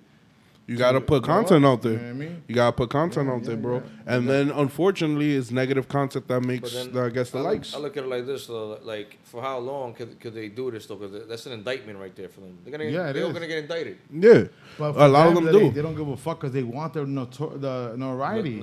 And they're also figuring out, yo, listen, I'm 15, 16. If I do some wild shit right now, I'm gonna get charged as a juvenile, and then on top of that, I'll probably be out by my early 20s. So they're not thinking about losing their life. They're thinking about how the repercussions of that one event is gonna benefit them, which truly it doesn't. And that's how the record labels are signing them. Yep. So, quick example. When XX Tentacion, right, whatever. Yeah. And Young Dolph, when they got killed, and Nipsey Hussle, when they got killed, there was guys, kids going on the social media claiming that they were the ones that killed them, just to get the clout real quick. Yeah. So that throws off law enforcement. Law enforcement obviously has a hand in social media. Of course. Same way, especially in the murder investigation. Not only somebody who's infamous. And they just did it, like, they didn't even know the legal repercussions of even saying something like that. Bro. Incriminating yourself, but they did it just because to get that that instant like. Yeah. Bro, and it's crazy because knowing that they didn't even have nothing to do with it. You know what I mean? Like, it's crazy. Bro, people are going to clout chase all day long Yeah. because of the fact of that's how the algorithm is working. Yeah. You feel me? There's going to be hoops and hurdles people are going to jump through just to get the fucking 1,000 likes or 1,000,000 likes. That's why me, I stay out of that shit. I stay out of the realm. I said, like Yeah, I said, but you feel me? You have a team. yeah. So you feel me? You have Musalini, you got your other artists that you work with that are bringing you to the forefront. You feel me? When we're talking about like producers that don't have that or artists that don't have a team, that's the way of getting eyes on them by themselves. You know what I mean? Yeah, you're right. Yo, real quick question. You think that, I mean, and this is, we could agree to disagree, but we know the facts. But it's always been like kind of like a thing, like in mainstream media, or just like the way that the corporate world looks at hip hop, like, you know, like, or just, you know, let's say Caucasian people from the suburbs that are they are entitled or whatever the fuck it is. Their kids are growing up listening to hip hop, so they're switching it up. But what I'm saying is, they look at it as, okay, like, this happened because a song influenced this kid to do this, that, and the third. Do you think that hip hop has played a part in that? That this young generation thinks that what the rapper is saying, they could do it too and get away with it, like type of shit. You know what I mean? Yeah, I think so, because it goes back to, like, yesterday I was listening to Eminem's second album, the Marshall Mathers and all that stuff right there. Like, he got that song, I never knew I to get this kid to do this thing right here. Like, it's crazy how Marshall explained that, and I was like, damn. Yeah. So you got this rapper, this white rapper from Detroit, blew up, blah blah, right? Way back then. Now you got little kids listening to him. You know, he said, I don't do white music, I don't do black music, I make fight music. And then, you know what I'm saying? People want to fight because of that shit right there. And also like that song Stan, where he kills his baby moms and throws her in the trunk. Yeah. This is a fan writing him a letter. You got some kids will do that. Yeah, but you know what I'm saying? But I'm also gonna disagree a little bit because I don't feel that it's the music that's influencing them. Yeah. But exactly. Part of it. It is a very minor part. But what influence at home. But what I feel, I completely agree with you on that. But what I'm saying is, like, okay, people with music, and especially when it comes to hip hop, I feel that now in this generation, they're not only listening to hip hop, when they make hip hop, they're like, all right, cool, we have to one up the previous generation. They talk about all this gangster shit, selling drugs and killing people. You know what? Fuck it. They're just talking about it. We're gonna live it. Yeah. We're actually gonna live this shit, and so that way niggas think we're fucking real as shit, even though those little niggas are shitting themselves every day. You need that in hip hop. Unfortunately, the cultures, you have to validate what you're saying in your lyrics. Exactly. You gotta be all the way like, real. They're really trying to live that lifestyle so that they get, so they get all the way real. You cannot be a paper. You cannot be a paper thug. Because you're gonna have people who are gonna press you, bro. Be a paper thug, bro. But that's the thing about it, bro. With hip hop, is a very fecal mistress. Yeah. And what I mean by that is that people come up in hip hop talking about violence, selling drugs, pimping women, doing all this other crazy negative shit. But once they get signed, they get the $1 million. They're not doing that shit no more. They out helping their communities. They out fucking helping their communities. They're out fucking doing whatever they have to do in a positive manner. But they're still talking about fucking press learn more. Where? Learn more. All right. And don't go away. And just switch back over. Yeah, you just switch back over. So what's happening is that fucking they're rapping about certain lifestyle they're not living anymore, and they'll be stupid and quote me. I don't give a fuck what any rapper presses me about this shit. You're a fucking dumbass motherfucker if you come out the fucking hood with a couple of $1 million deal and you're still selling drugs and doing hood shit. Yeah. You're a dumb motherfucker because of the fact that you. Not only Fetty Wap, look at fucking the situation Young Thug and Gunna is in. Yeah. You feel me? Like, bro, like you're one of the top artists of this generation.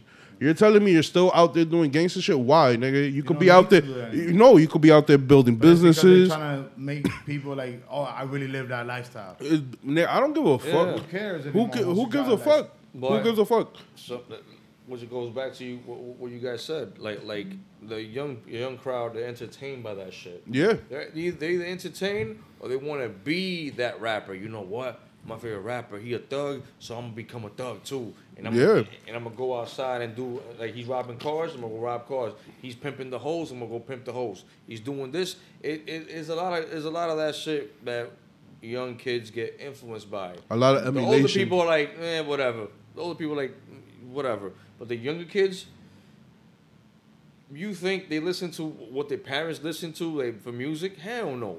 They're listening to like drill rappers. Yo, come outside and just drill that other dude right there, and that's it. That's Spin why the block think- and smoke them, I nigga. think artists who have like a big following or they have opportunities like to get interviewed and like you get interviewed right now, right? You're spreading a message, right? Like you're not an artist, but you know what goes on, right? With how people get influenced by music, right? It's like I think like once you reach a certain plateau as an artist, is your due diligence to like I know you got to keep your image like people think I'm gangster, but I can't like switch my character. But is there due diligence to be like okay in interviews like this like whatever or on the radio, be like okay listen man like guys I do this for entertainment like you know what I mean like don't think that selling drugs or killing people that's the way to go. A good thing, they exactly. should like express that. Some of them do, but not all of them do. Well, 21 just did. You got Gucci Man doing it. Yeah, Gucci Man. 21 just did it with gun control. This guy, what's the other guy's name? 21 Savage? No, 21. Fucking love that I live. he's a down south rapper too. Light skinned dude with the what the fuck is his Not name? T.I. No, he lost mad weight. He on the keto diet and all that. Paul Wall? No, the other no. Well, anyway, he does it too. Like he expresses messages now. Like he's Bro, is that these rappers who fucking listen? I'm saying this: if you come up spitting about violence and drugs and you no longer do it, but you're still spitting about violence and drugs, you should really be putting out the message: yo, don't follow the shit I used to do. I mean, you don't. You feel me? I get it. In the music, like when you're doing the music, you're not thinking about. You're thinking about what's trending, right? Yeah, you're thinking about cool shit. You get the chance to do interviews, especially like on mainstream platforms or platforms that are, they have a lot of followings. Like if you go on the Joe Rogan show, like, you're that type of artist. Like you be like, okay, there's a lot of people watching. That's your opportunity for you to be like, listen, guys. I'm an artist. I say this on my records, but I don't want you to lead that lifestyle. You know what I mean? There's a different way. There's a different outing. You know what I mean? Like yeah, but that's the thing about it. Like you feel me? Like even though some artists do fucking express that, that's not the reality for most people. Because people people are gonna still sell drugs. People are still gonna rob because of their conditions. But if you could influence kids, and I'm talking about kids, like you feel me, teenagers especially, if you could influence them away from the street, or at least the street life, bro, you won up. You won up everybody because not only can you talk about street shit, the shit you did, but now you're being a positive influence, even though you're still talking about your street shit. And that's a balance that I feel that hip hop hasn't learned yet. Yes, and the thing is, if you really think about it, the essence of hip hop, like we spoke earlier, was to spread a message, to give a lesson, right? So, right, if you as an artist, you're storytelling and you're trying to give a story about your life, that's fine. But if you're in your songs, you're also trying to give a lesson. When you're trying to give that lesson, do it on a platform or not on a record, because on the record they not. Sometimes they have quotas or situations where, the managers or the record label say, you got to do a song about this or it has to be commercial. Yeah. But when they get a chance to get interviewed, I understand on the mainstream platform, sometimes they have a program schedule. They're not going to allow you to speak about certain things because they want you to expose that artistry, right? But when you get to private platforms, like on a podcast, like... That's why podcasts are so fucking dope, because of the fact listen, that... guys, this is what I do, this is what I spit about, but at the end of the day, kids that are 14, 15 years old that follow my music, you can listen to my music, but nigga, don't do that. Don't do the same thing that I'm saying on the song. Stop. You know what I mean? Because at the end of the day, this rap shit is about the storytelling. You're saying they're storytelling. They're telling you what's going on in the hood. They're telling you what they're like reporters. Yes. You know what I'm saying? This rap game is to sell records. And some of them are talking about a friend of their crew. That's not even them doing that. Yeah. Exactly. Yeah. Some of these rappers had lived that life, and some of the rappers never lived that life. Mm-hmm. You know what I'm saying? So like that with the influence right there, I would say like, listen, you gotta pay attention.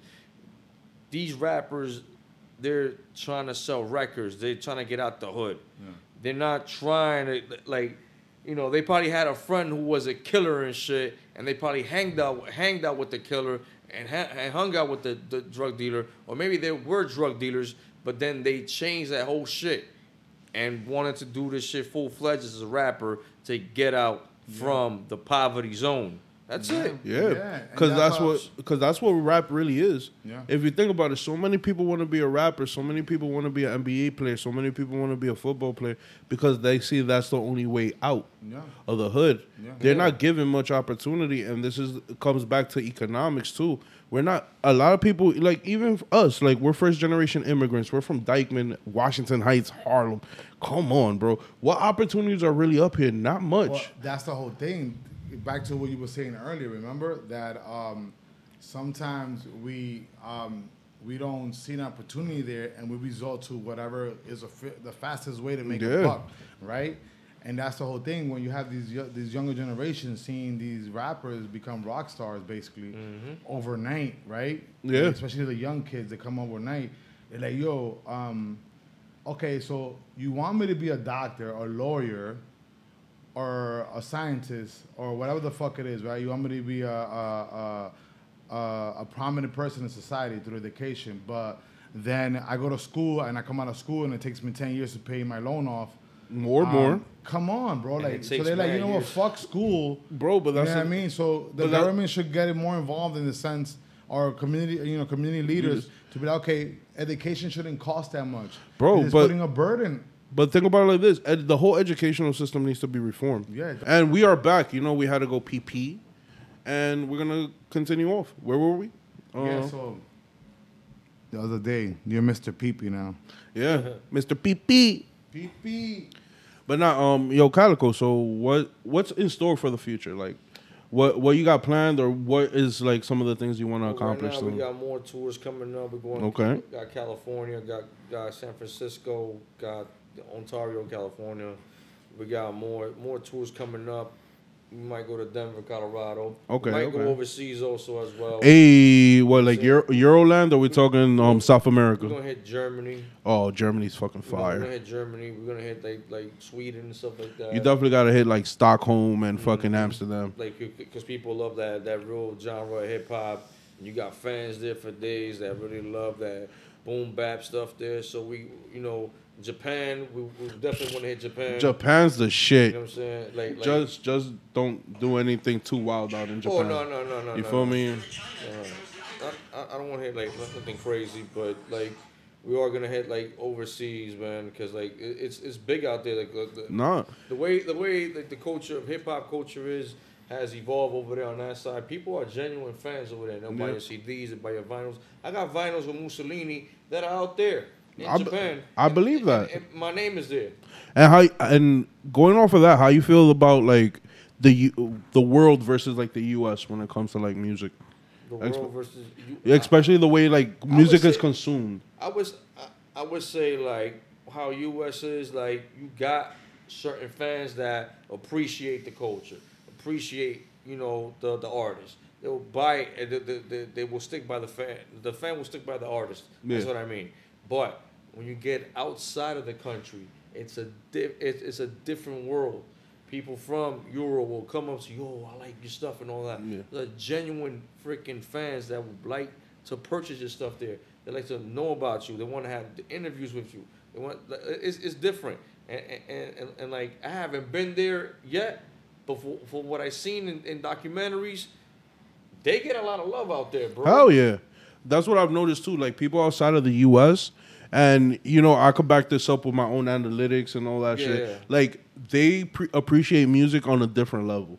Like they're like true fans. They like they genuinely want to support you. They genuinely want to hear your story. Like where in the U.S. I feel like it's more of a consumerism versus like genuinely liking the artist. You know what I mean? Yeah. Like you'll fuck with like artists like Lil Baby and Drake because of the fact they're hot right now, but you're not really a fan. You know what I mean? That's what I mean. Like yeah, exactly. Is that what you say? Yeah, following the trend. They're following all the hot trends though, but then I go like, yo, but yeah, you're not really a fan. Like you like the music, but are you really that deep into being a fan, like for life or something? No. Okay. It's just like there's like a song, like a single, cool. They get by that, but how the fans work over there, it's a little different from the fans from over here on this side. Yep. Definitely, because the people out in Europe and out in Asia and even in South America, they're willing to pay whatever price it is to go to your show. Exactly, yeah. They want to go to the meet and greets. They want to fucking buy your CD. Yeah. They want the actual physical thing from you, bro. And they invest in their artists, especially if they fuck with you. It used to be like that, like when like when the CDs used to come out. Oh, I gotta get the CD. I gotta get the CD. Wu-Tang CD and Nas CD. I gotta get it. Yeah. Now it's not like that. Yeah. At all. They will have to wait till like Drake is dropping at 12 o'clock. So let's download it. Let's see what Drake got. Let's see what Lil Baby got. Let's see whatever artist they got. It's different now with the digital world. Yeah. No, it is different. It became like a singles game, right? Mm-hmm. But when you have an artist like Drake or Kanye, right? They'll wait. They'll actually get the CDs. They do the whole EP. They drop a single, whatever, and then they put it out there for free because they know they're gonna get money off the views, off the touring. Right? So that's a different nowadays, right? But for instance, like you guys were saying, like sometimes there'll be a fan, right? They just got introduced to your music 2 years ago, right? Let's say, a guy like Jay-Z, right? Bam. Oh, he's a billionaire, owner of Uber, this and that. Beyonce's husband, whatever. They know that because it's current. But if you ask them a question, do you ever hear Volume 1? Do you remember this song, Lucky Me? They're not gonna know. No, they're not gonna know that. They're not gonna know about it. New fans. Yeah, they recently got introduced to that. But people like us who've been riding with Jay or riding with Nas, and you feel me, there's very few, I could honestly say this, I think there's very few hip-hop artists that have that longevity that people like from my generation and the younger generation, they have. You name 5 that have a longevity status off the top of your head. Off the top of my head right now, I would say Kanye, Jay, I want to say Nas, but no, Drake, J. Cole, and if you really and Kendrick, those are the really right now alive. Those are the top 5. Yeah. You feel me? Because Jay-Z, even though he doesn't even release music, if he releases an album tomorrow, that shit's going platinum. Yeah. Facts. How do you feel about real quick? I know we've been doing this interview for a minute, but I want to ask a question. How do you feel how some people, right? They'll pay $400 or $500, right, to sit in the nosebleeds to see an artist that they like, right? Yeah. But there's a local artist that they know, they grew up with, who's coming up, who's doing a showcase. He has a $10 ticket. They won't buy the $10 ticket to go see them, but they'll go and buy the $500 ticket to see Romeo. Which they don't even know who Romeo is personally. They just know his music. But they know that artist who's doing a showcase for $10. The popularity volume speaks out. That's why. That's one thing. Like anybody who got a hit record. Yeah. Anybody who got a hit record, that's the records are popping. Everything is up in there.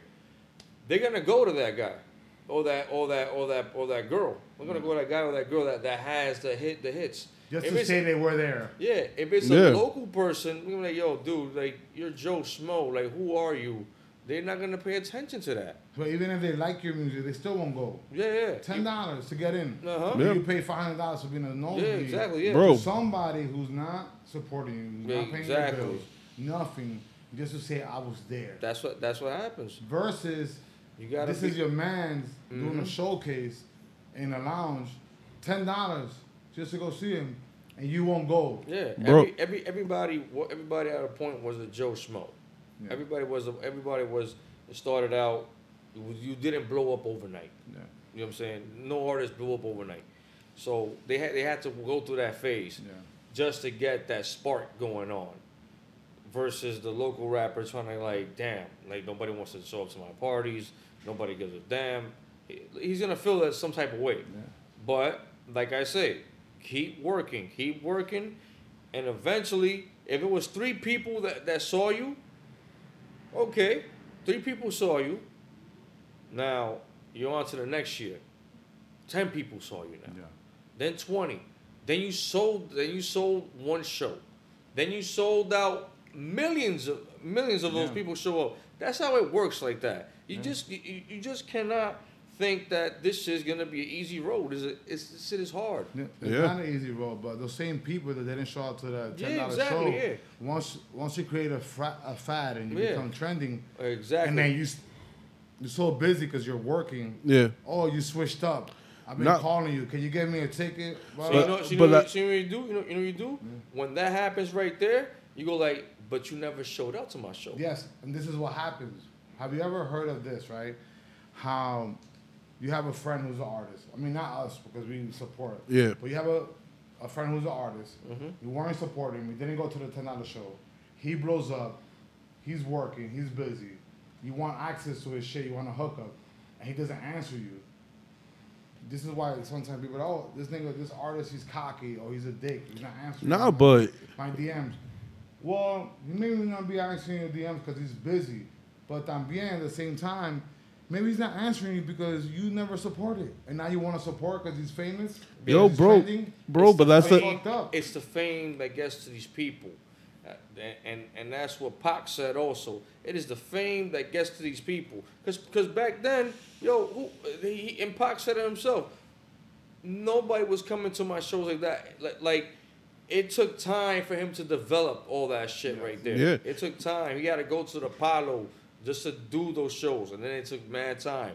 And then from there, All Eyes on Me comes out a couple of years ago in the 90s.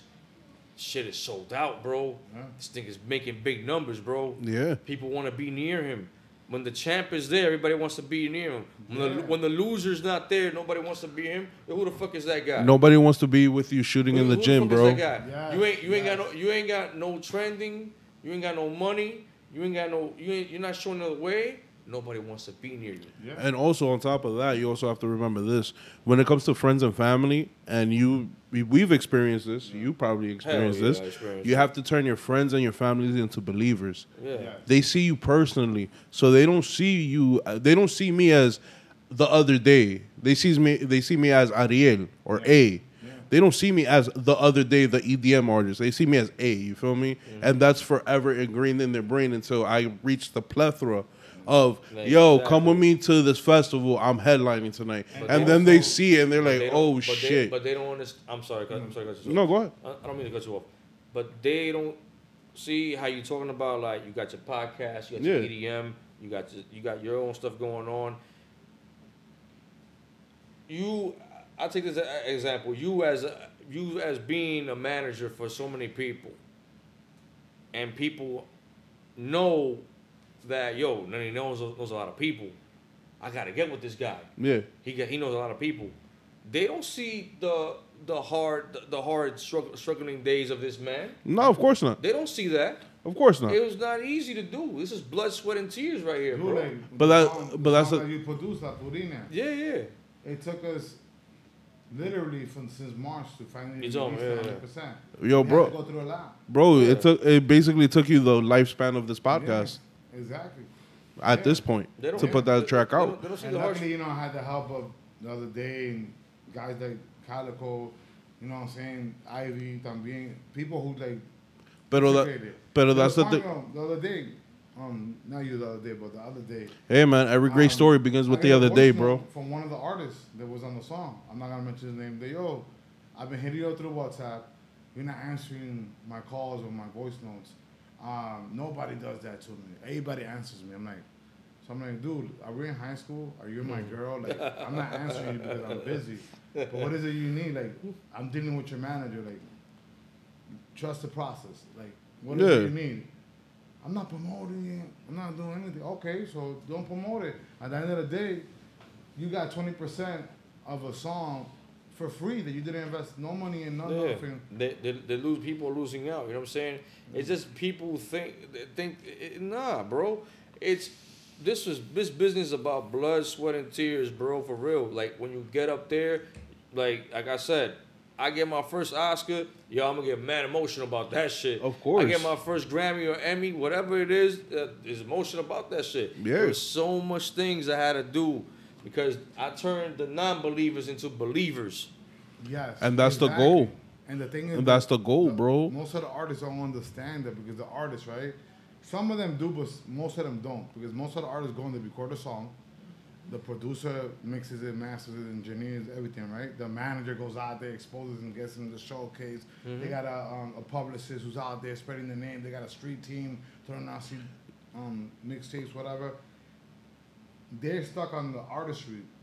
They don't understand, like, behind the scenes, there was a group of people who actually helped him get there. Yeah. An investor. Yeah. Or an investor. But you also have to remember, like, you have to look at artists that come up by themselves. And I don't mean truly by themselves, but start with, like, nobody on the corner, bro. Yeah. Those artists understand. Those artists get it. And artists that, like, have a team and have a manager and have all this, that, and the third from the beginning, bro, I feel like those artists are kind of spoiled. Yeah, because of the fact that I'm not saying anybody should go through struggle.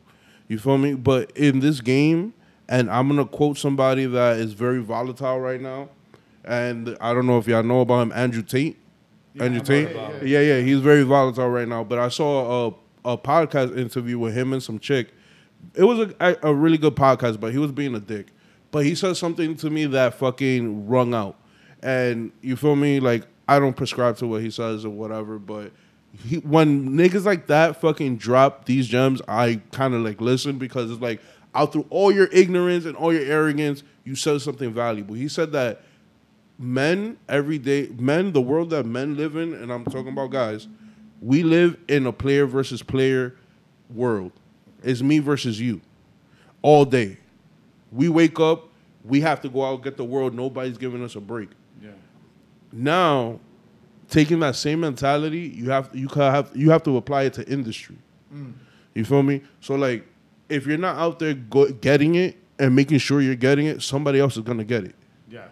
You feel me? So it's player versus player, and what a lot of people don't understand is like that since it's player versus player, if you squad up with your team, bro, everybody gotta eat, and you can't, because of the fact that you're the face of it, you can't be ignorant to that.